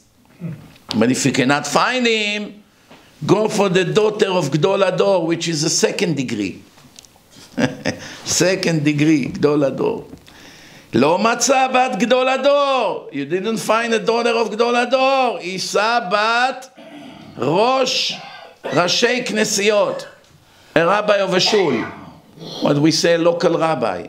He's not some giant chacham, but he knows how to answer the community questions. Lo matza bat Rashei Knesiot. Isa bat Gabai Tzedakah. You cannot find a daughter of a rabbi of a shul. Find a daughter of someone who is in charge of charity. Collect from the rich and give to the poor. Why? What's so important about it? It's like a clerk. How exactly it's going to benefit yourself or your son? The answer, in the old days, they did not nominate to such a job anyone unless he was 100% honest, with dignity, clean hands, will never touch a penny that it's not his. That's also very good for your children. If you die, someone like this will raise them. He will make sure they learn Torah, even though he's not so great in Torah, but at least he has very, very clean hands, not some kind of a corrupted crook. Lo matza bat gabai tzedakah, isa bat melamdei tinokot. You cannot find someone who's in charge of charity. Find a Rabbi of a cheder, first grade Rabbi. Teach kids. I would think that Rabbi is greater than a Gabai Tzedakah. No. Why? Who does he teach? He teach kids to read. Aleph, Bet, Gimel, Bereshit, in the beginning, Bara Elokim. Big deal. Every religious Jew can almost do it. Doesn't mean you're a Talmid Chacham. Top.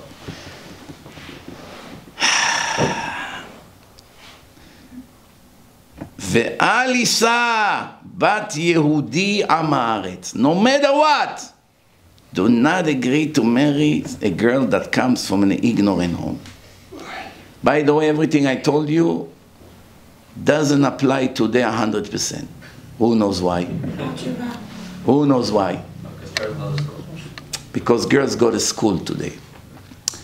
In the time when it was written 2,000 years ago, there was no such thing, girls going to yeshiva. Bet Yaakov. Until Sarah Schneerer started Bet Yaakov, girls did not go to school. There was no such concept, even secular girls. The rest of women did not go to school.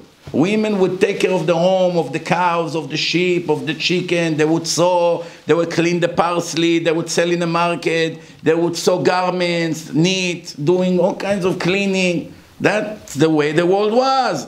Women were proud to be housewives. Not like now, they brainwash them and turn them into men. She has to work 12 hours a day in the office all day with all kinds of lions and guidos. Destroy the life of our women with the corrupted society we live in. Women were proud. Today, a woman, if you tell her, it's just going to be all your life in the kitchen, raising kids, changing diapers, taking care of the sheep, taking care of the chickens, collecting the eggs. So, I want an educated guy, Rabbi. You find me shidduch? What would you like? Educated. No, if at least she wants educated in Torah, very nice. No, she doesn't care about Torah. Educated in university. He knows about Tolstoy and Shakespeare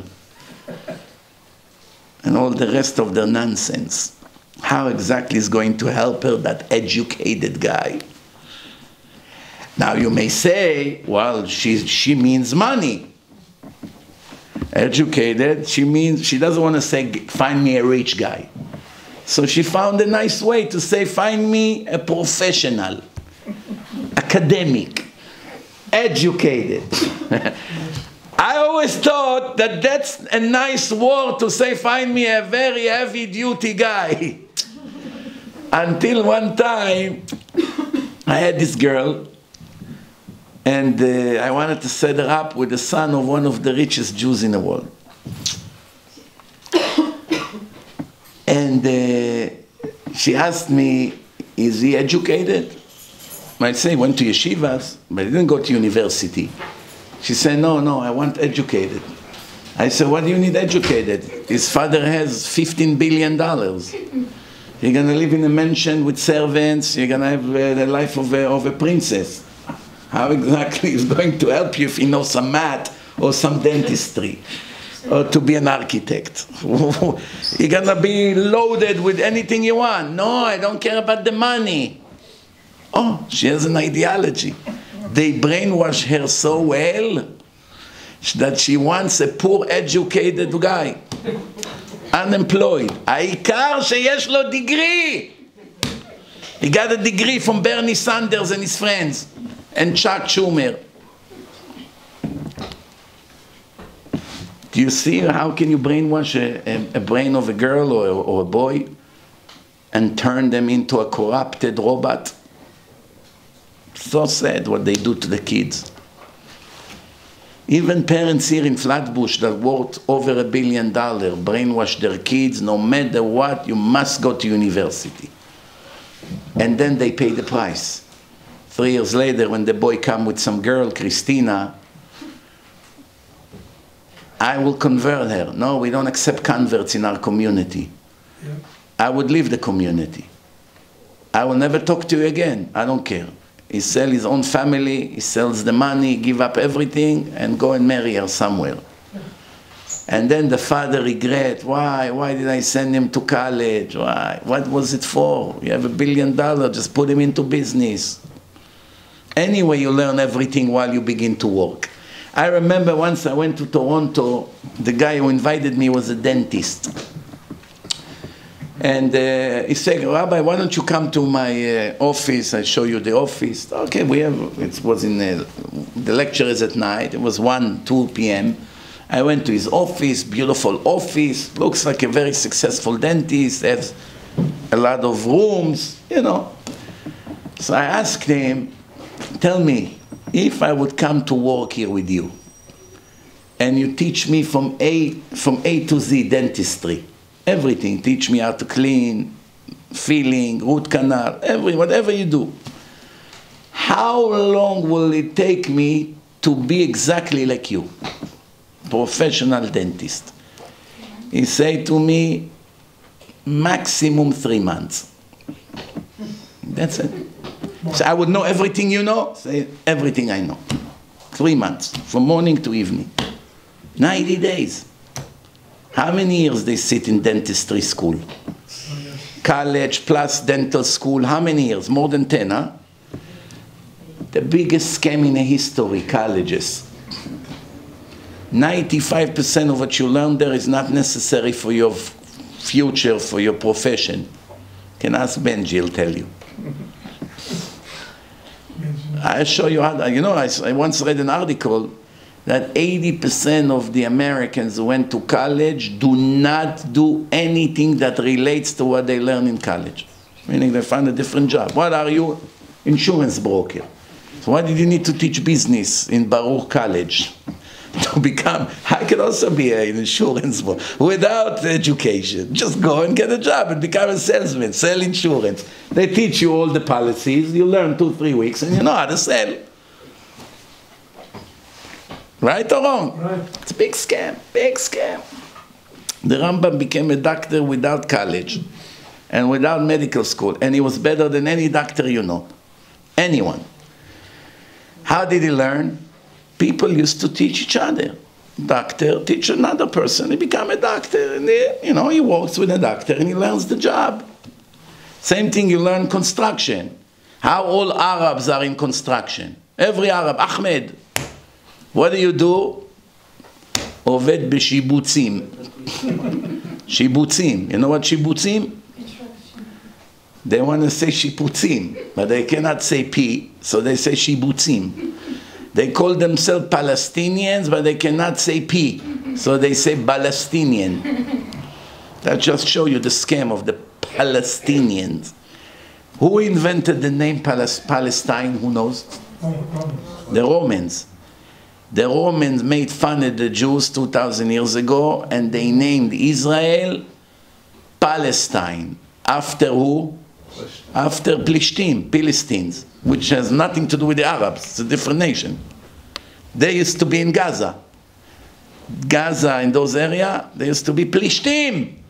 Those are the one who killed Shimshon. Or Shimshon killed them together. Shimshon was fighting Delilah and the Philistines. They're not Arabs. They're not from the children of Ishmael.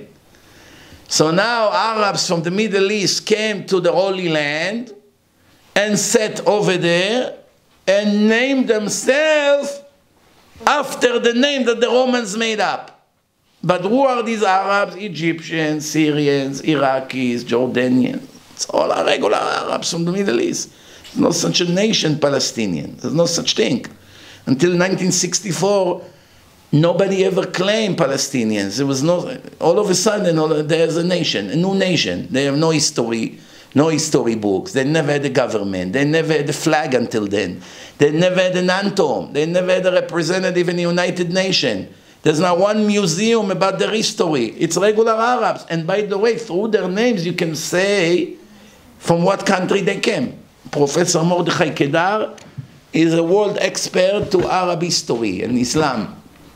He knows Arabic better than them. He argued with them in Al Jazeera and make fun of them about their Quran, which they are so ignorant about. He told the guy, Jerusalem is not mentioned in the Quran. So the Arabs are starting to laugh. You crazy? Yahud, you crazy? Jerusalem is not in the Quran? Say, yeah. Show me Jerusalem one time in the Quran. All of a sudden it became serious. By the way, I saw an interview a few months later with that host.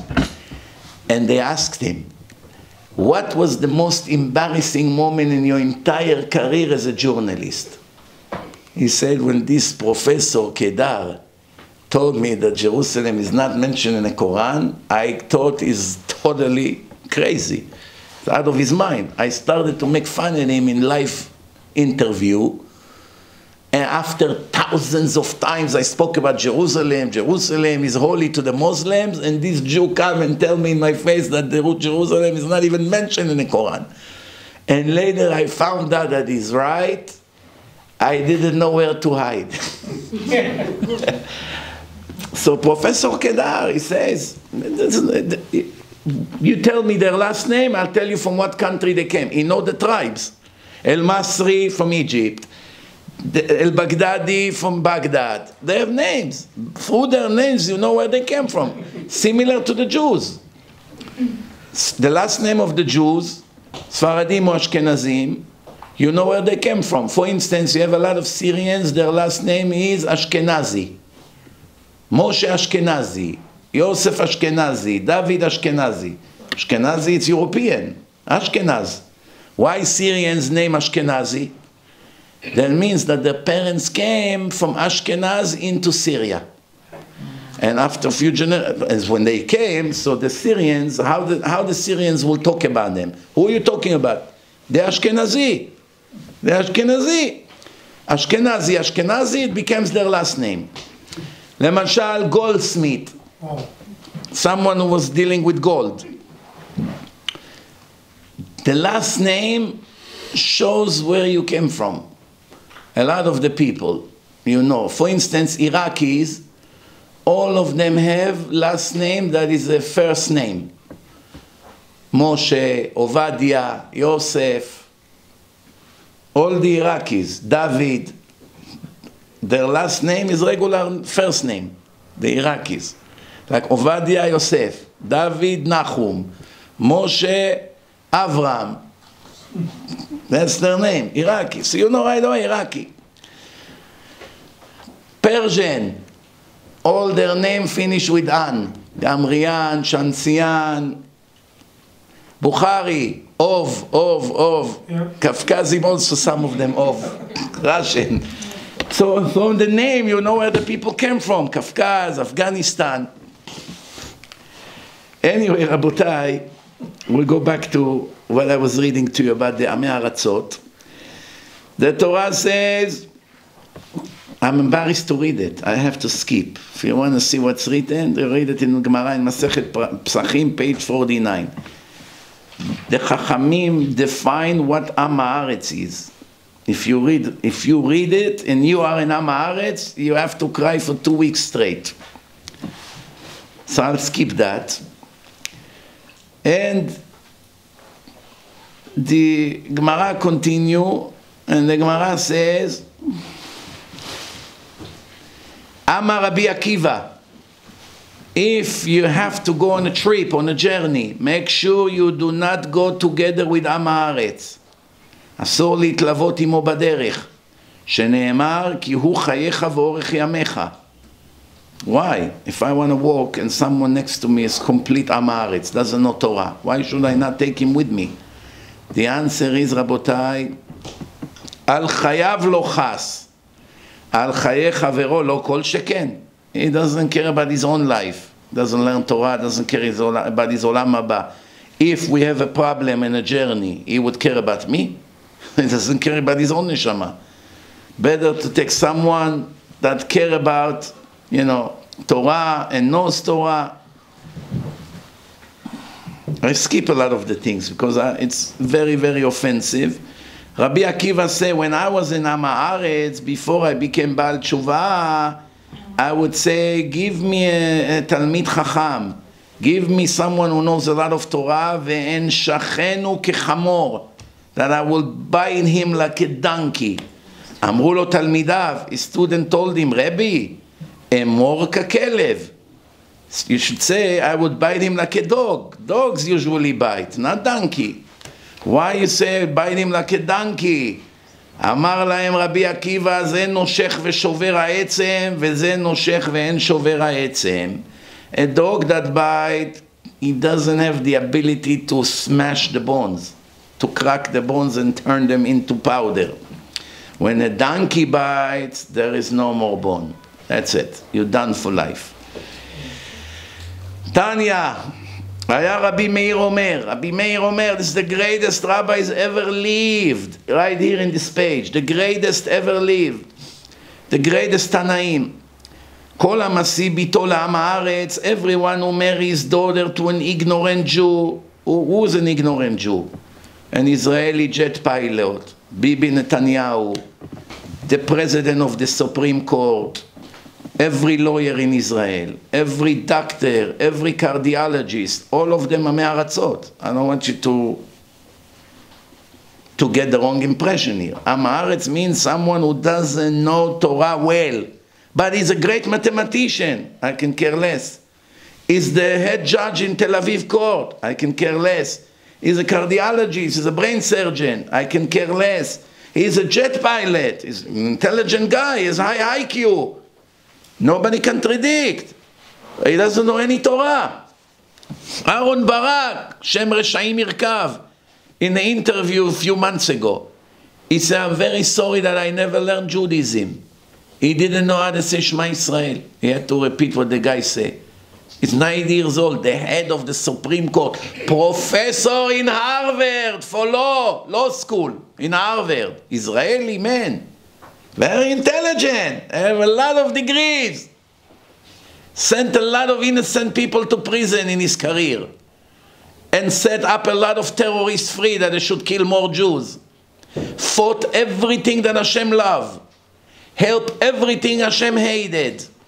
Destroyed Israel from inside.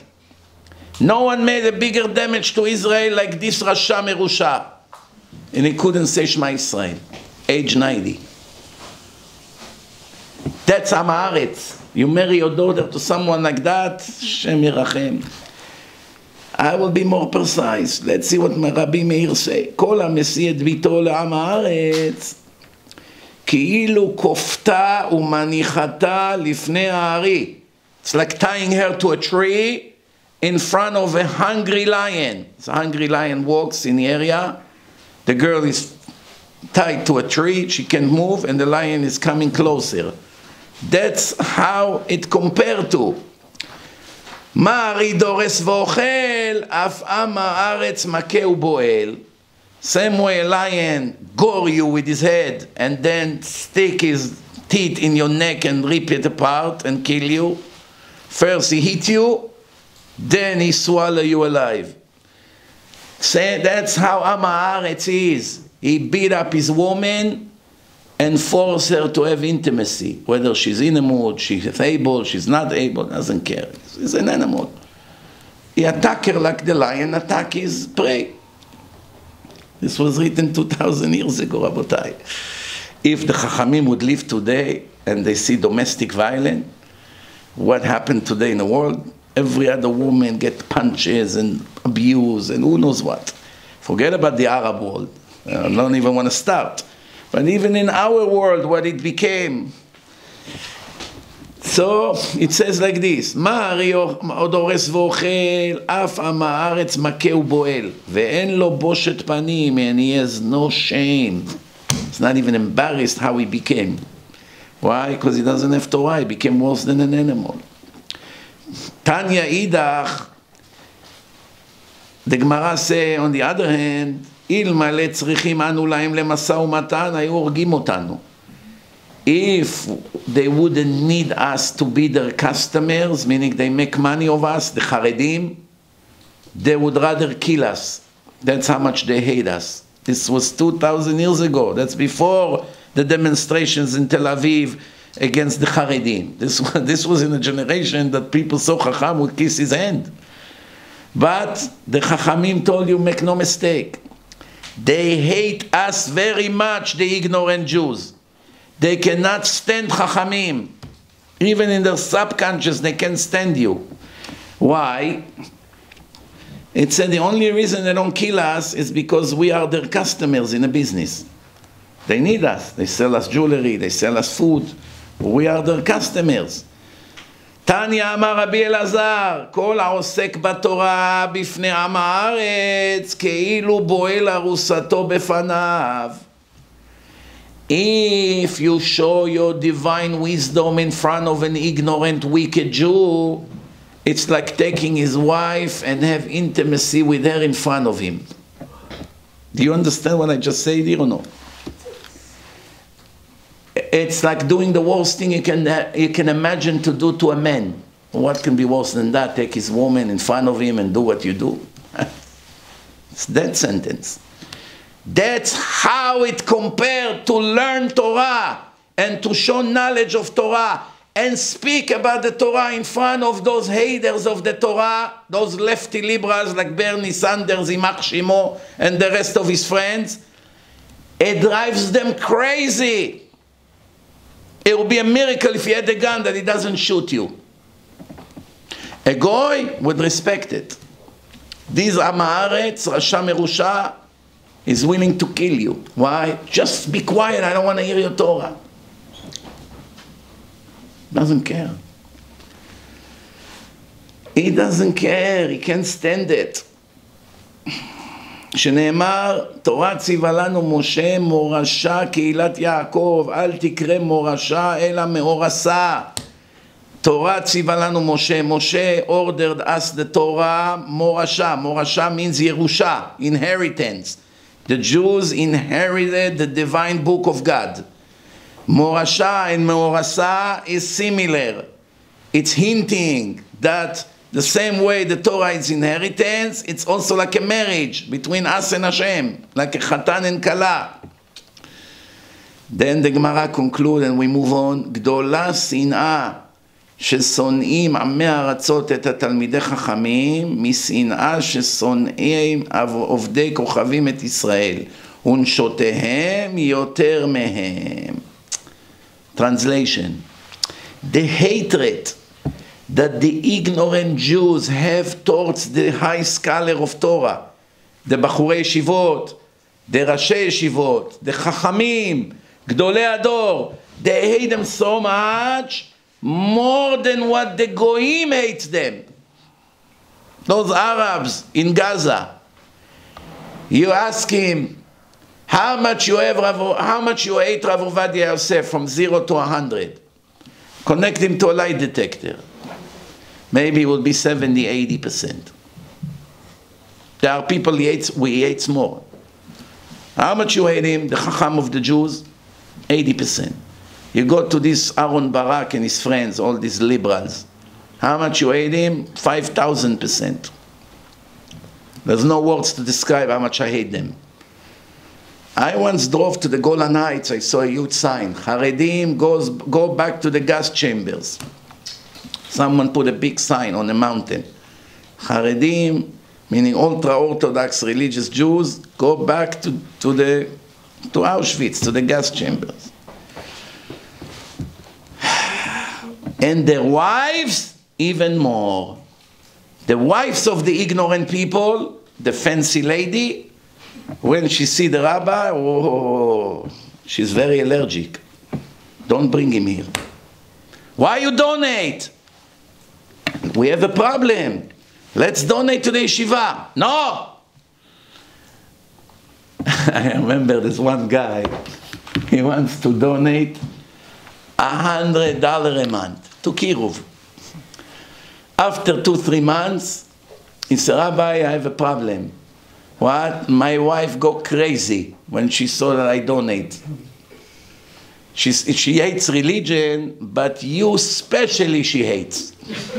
Because everything you speak about, it's her. And she can't handle the truth.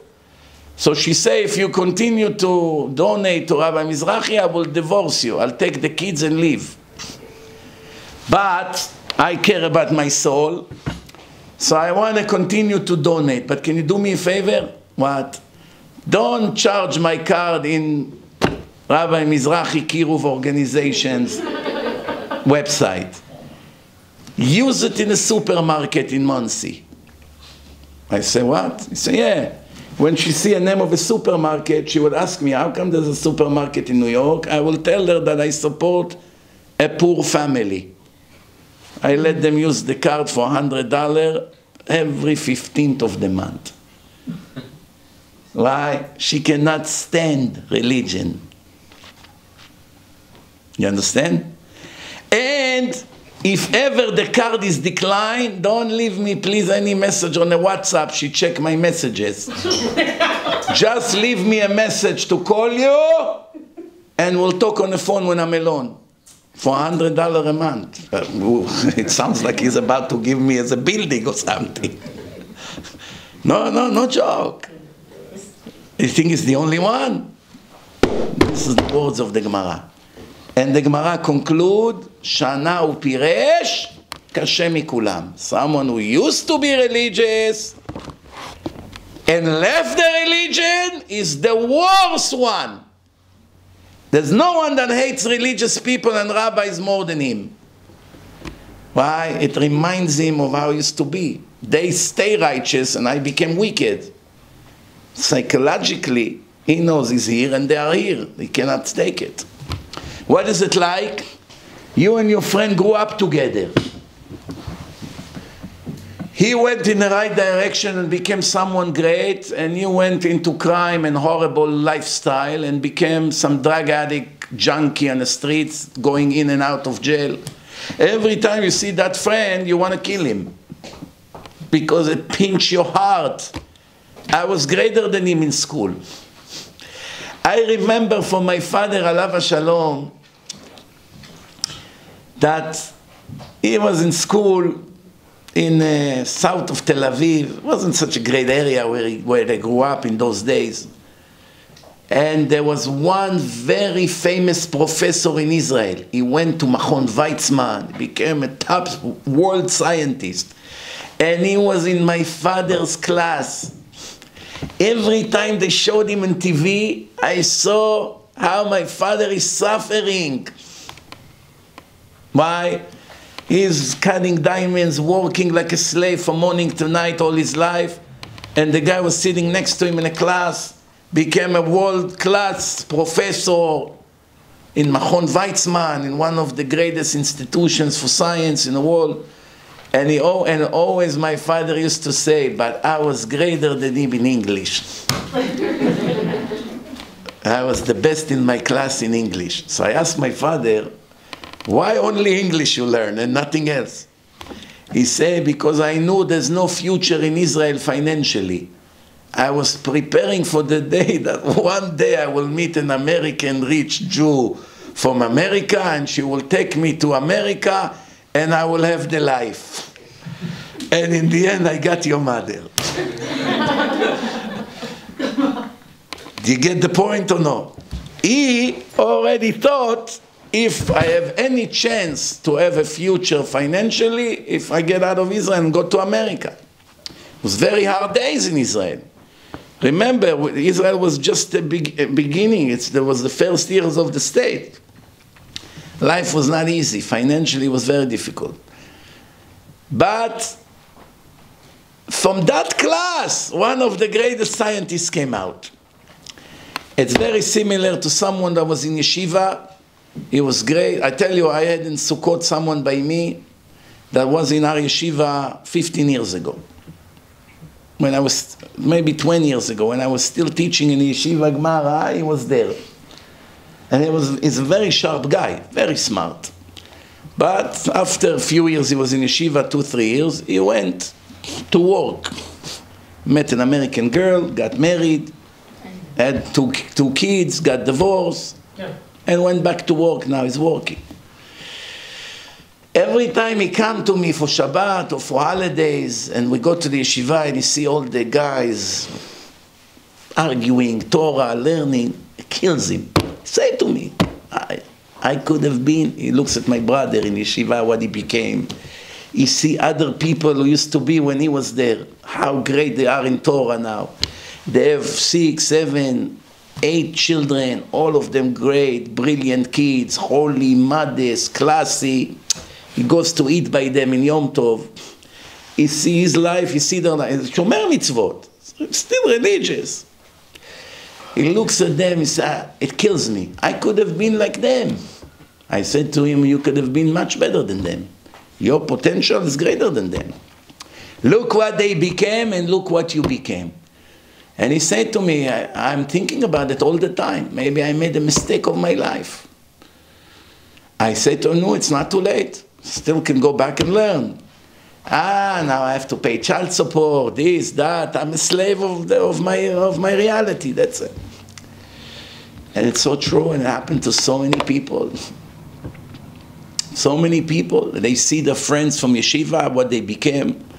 Then they look at their life, what they became. Some of them left the religion. They marry even non-Jews. They went to some countries, I don't know, marry Chinese, Thailandic girl. She eat mice in a plate in his house. And he's thinking, oh my God, look at the wife I chose. Yeah, no joke. No joke. They eat cockroaches and worms and all of that. You know, one of the Chachamim asked, why did Hashem made worms? What do we need worms in the world? Now everything you have to check. Flour, maybe they have worms. Fruits have worms. Vegetables have worms. Everything green, full of worms. Why Hashem made worms in the world? It's a nightmare. What do we need them for? What? Forget about the worms. Only problems. Barely half of the things you have to check 10 times before you eat. There are certain things you can never eat, like figs, broccoli. You have to cut the top of it. There's no way to clean it even. Bodek, I don't know. So, one of the answers, you'll be shocked. You'll be shocked. The answer is, worms really, the world could have survived without them.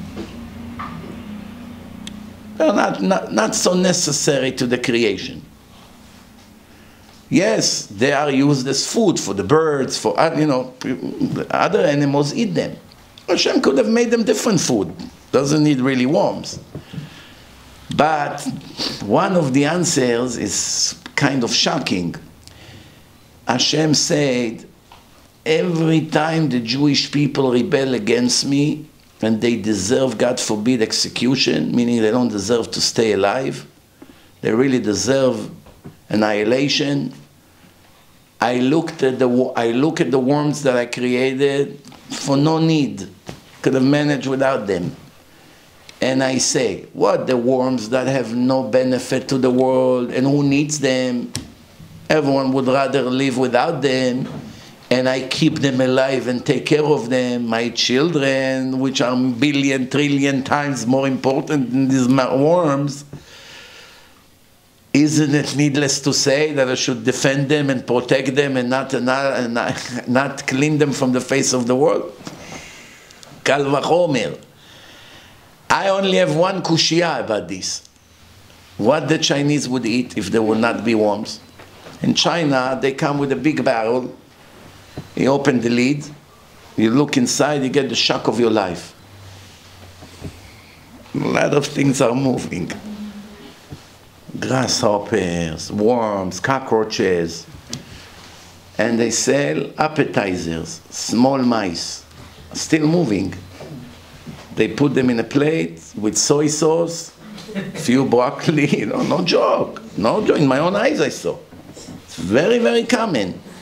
They take 2 sticks, pick up the mice, which still move his tail and his head, throw it into his mouth, after he dipped him in a soy sauce, and then he eats a little bit from the broccoli. And worms, they have a cup like this, styrofoam cup. The guy picks up all the cockroaches and the worms, fill up the plate, he pays him. On the street, open up his mouth and dump all the worms into his mouth and eat them. How much money I will have to pay you for you to agree to fill up your mouth with cockroaches and worms and swallow it? There's not enough money in the world. $1,000, who would agree? Not enough money. 2,000, Not enough. 3,000, 5,000, 10,000. No, be honest. There's not enough. 10,000, one shot, you swallow it. There's not enough money in the world. Not 15,000. even 15 million. She said not even 50 million. Do you know some of these Chinese, if you give them $10,000, they live 10 years with that in the village in China. They make themselves a little straw house. They eat rice and some insects, and life is very primitive. No electric there, nothing. They get water from the lake like the old days. If you come and tell him, I'll give you $10,000 for you not to eat the worms, he's going to jump to the sky from happiness.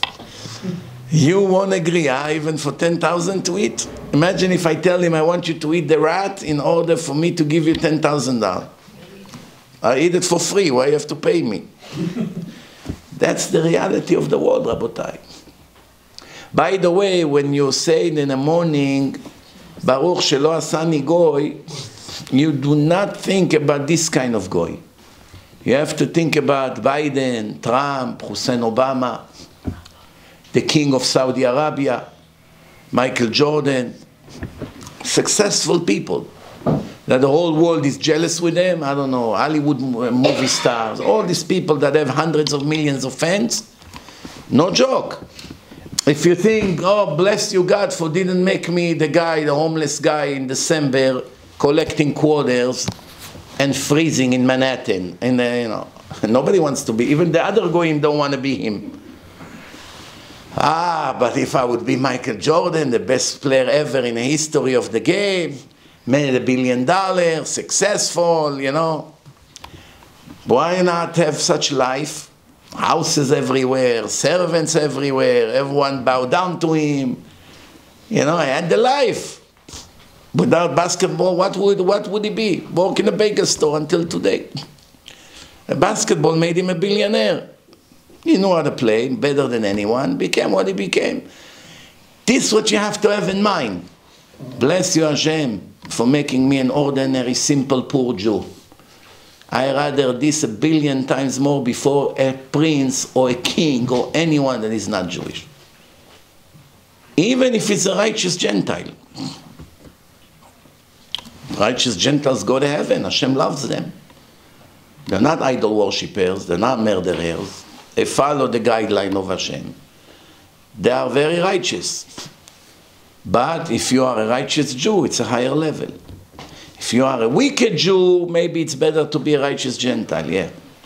Now, Rabotai, before time is finished, we have about 10 minutes left. I want to read to you the finale of tonight. I left the best to the end.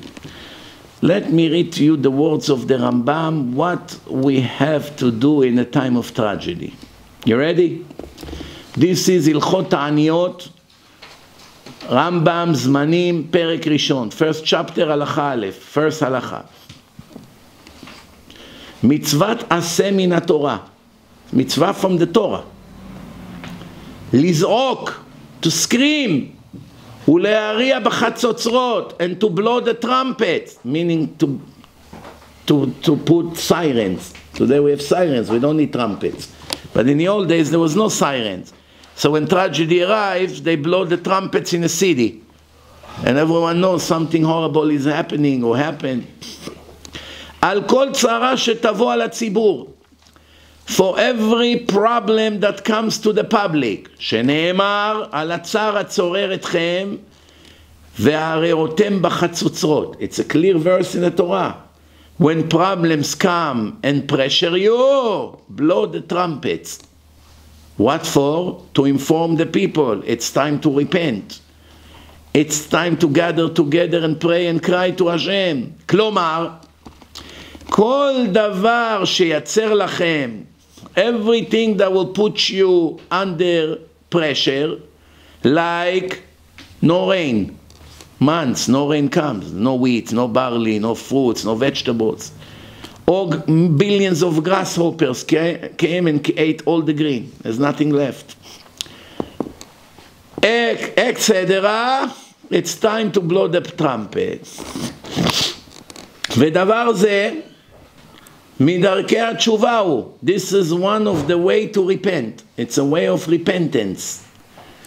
When tragedy comes, בזמן שתבוא צרה, ויזעקו עליה ויריעו, and everyone scream to Hashem and blow the trumpets, ידעו הכל, everyone will know. What they will know? Who can guess? Everyone will know what? There's a problem. They have to change.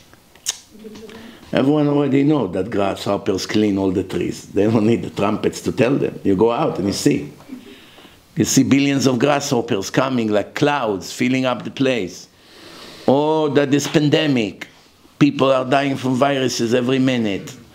Or that the goyim attacking the city, and then any minute they'll kill everyone. Everybody already know what they need the trumpets to tell them. They go from word to mouth right away. Listen to the words of the Rambam, it's very precise. בזמן שתבוא צרה ויזעקו עליה, when the tragedy come and they scream for it, ויריעו, meaning they already scream before even they blow the trumpets, meaning they know about the tragedy. They scream to Hashem. ידעו הכל, everyone will know, שבגלל מעשיהם הרעים ורע להם. Everyone will know that we are now paying the price for our crimes against Hashem. That's what everyone has to know. The trumpets are not to inform you that there is a tragedy. It's to inform you now, if you don't repent now, tomorrow will be too late for you. Your last chance to save your life and your children. Now you have to repent. That's the situation we're in right now, today. Every one of us. Every Jew in the world, not only in Israel. If there won't be Israel, there won't be Jews in America or anywhere else. We will be next. What do you think? What do you think? When Jews were in exile, they constantly suffer anti-Semitism and attacks. And even that Biden said in his speech, he was 100% right. If there's no Israel, there's no safety for the Jews no matter where they are. He said it in his speech. If he understands that, we might as well understand that as well. Rabotai and Rambam continue, שבגלל מעשיהם הרעים הוא רע להם. The tragedy came because of our sins. ככתוב, as it's written, עוונותיכם איתו. Your sins, your intentional sins turned everything against you, to the negative side. Itu means turn from the positive into the negative. וזהו שיגרום להם להסיר הצרה מעליהם. And this, and I say it clear, this and only this will remove the tragedy from them. Not United States, not the United Nations, not the great Israeli soldiers, with all due respect and love I have for them, and appreciation and gratitude. They're just people. And if Hashem decreed something, the greatest soldiers would lose to these Arab farmers, monsters, who just yesterday learned how to shoot a gun, and look how they succeed. September 11 is the best proof. Bunch of Arabs never knew how to fly. They went few lessons to classes in Florida, learned how to fly a big Boeing plane, and flew directly into the twins. Do you know how many success they have in those days? Over here, everything succeeded for them. That plane, this plane, what's going on here? Hashem decided that that's what's going to happen to America, and there's nothing you can do about it. Same thing what happened to us. אבל אם לא יזעקו, if we move on business as usual, where are you? Tomorrow we fly to Florida, vacation, winter vacation, Rabbi. What do you mean? People are dying every second to defend the Jewish nation. How do you have the head to go on vacation? Rabbi, we planned it before Sukkot. No, so what? The situation changed. It's the only time we can go on vacation.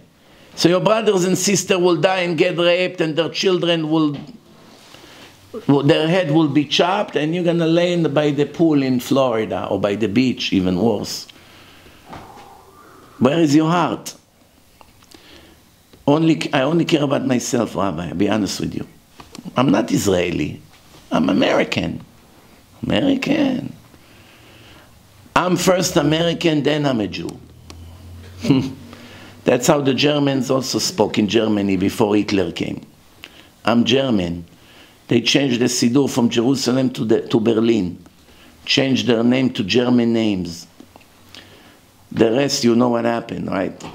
אבל אם לא יזעקו, if you won't scream, ולא יריעו, and you don't blow the trumpets, אלא יאמרו, they will say, דבר זה ממנהג העולם. That's the way the world is. Tragedies come, grasshoppers come, viruses come, wars happen. You know, that's the way it is. זה ממנהג העולם הראה לנו, וצרה זו נקראת, מקרה, coincidence, nature, no rain, the ozone warmed up, help us to save the ozone. הרי זו דרך אכזריות, this is cruelty, וגורמת להם להידבק במעשיהם הרבים. If you don't scream to Hashem and repent, and you don't blow the trumpet to wake up the hearts of the people, this is cruelty. Explain to me please why it's cruelty. Let's see who understands. What's cruelty over here? You can say it's stupidity, it's wickedness, it's ungratefulness. Why cruelty? Won't fix the problem. Because by not repenting, you're causing more people to... Because thousands of people will die because of that. When you don't care and you don't repent and you don't scream and you don't cry, more will die and more will die. That's cruelty. You don't care that your brothers and sisters will die in a horrible way. The Rambam continue. הרי זאת דרך אכזריות, cruelty. Not only the Nazis and the Hamas are cruels. You are also cruel. I'm suffering and I'm cruel? Yes. Because you could avoid the suffering and save people around you. Or maybe save yourself and your children. וגורמת להם להידבק במעשיהם הרעים. They are stubborn. They don't leave their sin. I can't live without it, Rabbi. Whatever happened, I'm sorry. ותוסיף הצרה צרות אחרות. And new tragedies will come. Not just what they have right now. Tomorrow will be something new. Something new. הוא שכתוב בתורה. What does it mean, something new? Hashem is so angry at us. He's giving us one smack. And we move on like nothing happened. We said, we cry, we feel terrible, but we don't want to change. We don't want to stop with our nonsense. And Hashem see, let's just wait that it will be over and we can go back to our routine criminal lifestyle. What does Hashem do? Add more punches, different kind, worse. What caused that? 100% us. שנאמר, it's written in the Torah, והלכתם עמי בקרי. What does it mean in פרשת בחוקותיי? If you don't listen to me, and you continue with your nonsense, והלכתם עמי בקרי, who knows what does it mean, והלכתם עמי בקרי? You said it's a מקרה. קרי, it's מקרה. Coincidence, nature, random, bad luck. It's Obama's fault. Iran's fault. Hezbollah's fault. The anti-Semite Goyim's fault. The stupid army. The intelligent who fell asleep. The stupid prime minister. Maybe they all have share in the disaster. Some more, some less. But with or without them, it would come to you. Because it's the end, he got the approval of Hashem. Why don't you understand? והלכתם עמי בקרי, והלכתי עמכם בחמת קרי. I would leave you to coincidence. Okay. You want to play this game? That's the game you get. כלומר, the Rambam explained, כשאביא עליכם צרה, when I bring you a tragedy, כדי שתשובו, to make you repent. What's the purpose of tragedies? To wake us up to repent. That's the purpose of it. It's not revenge. It's to shake us up. כדי שתשובו.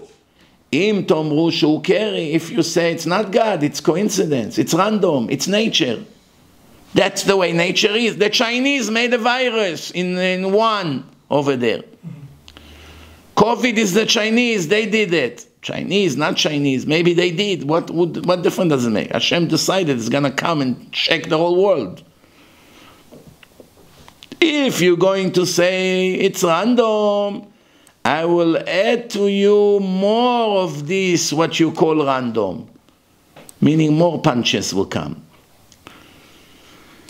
Now the Chachamim added, it's mitzvah to fast until Hashem will turn from judgment to mercy, and to scream, and to pray, and to beg, and to blow the trumpets, and the shofar, which is the judgment.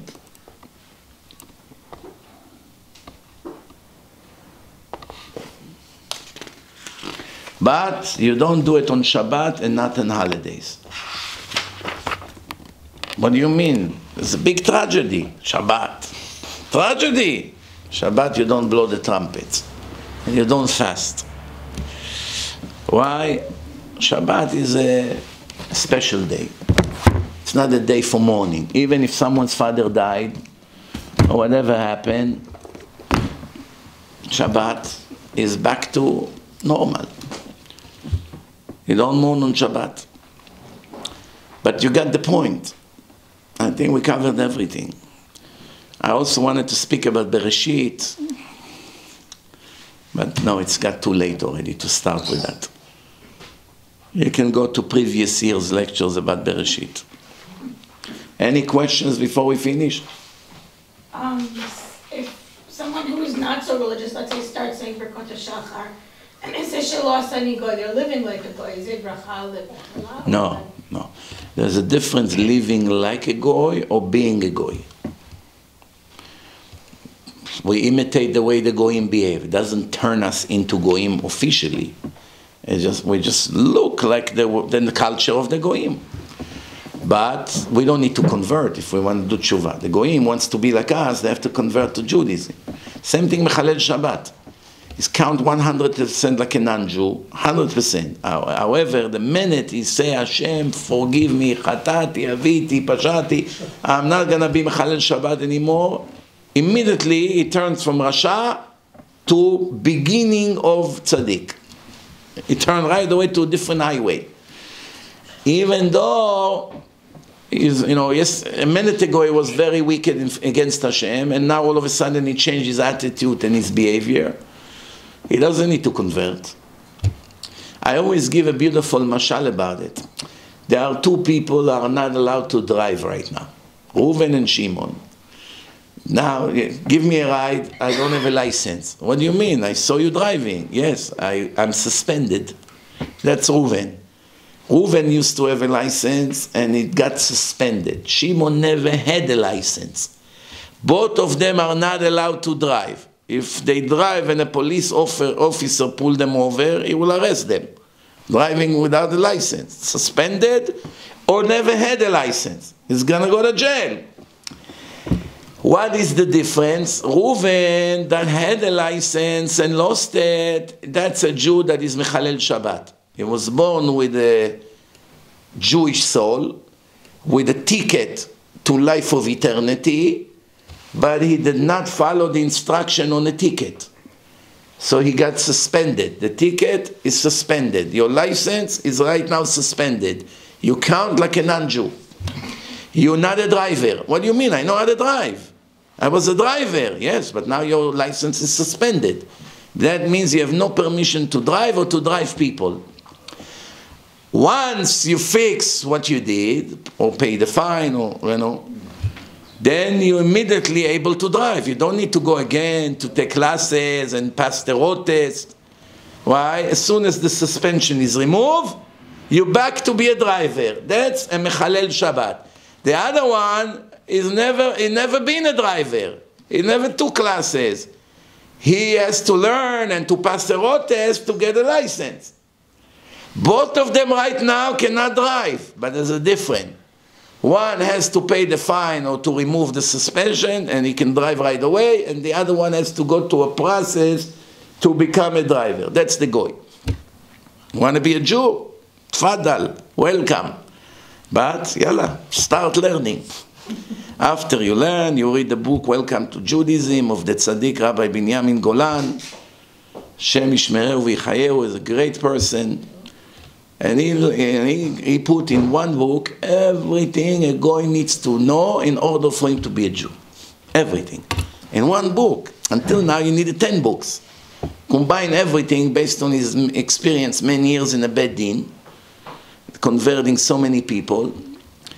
Now he made it very easy, and with pictures, with beautiful pictures, everything is so clear. You read it once, you're already very knowledgeable. The 13 principles of Judaism, how to pray, everything. In one book.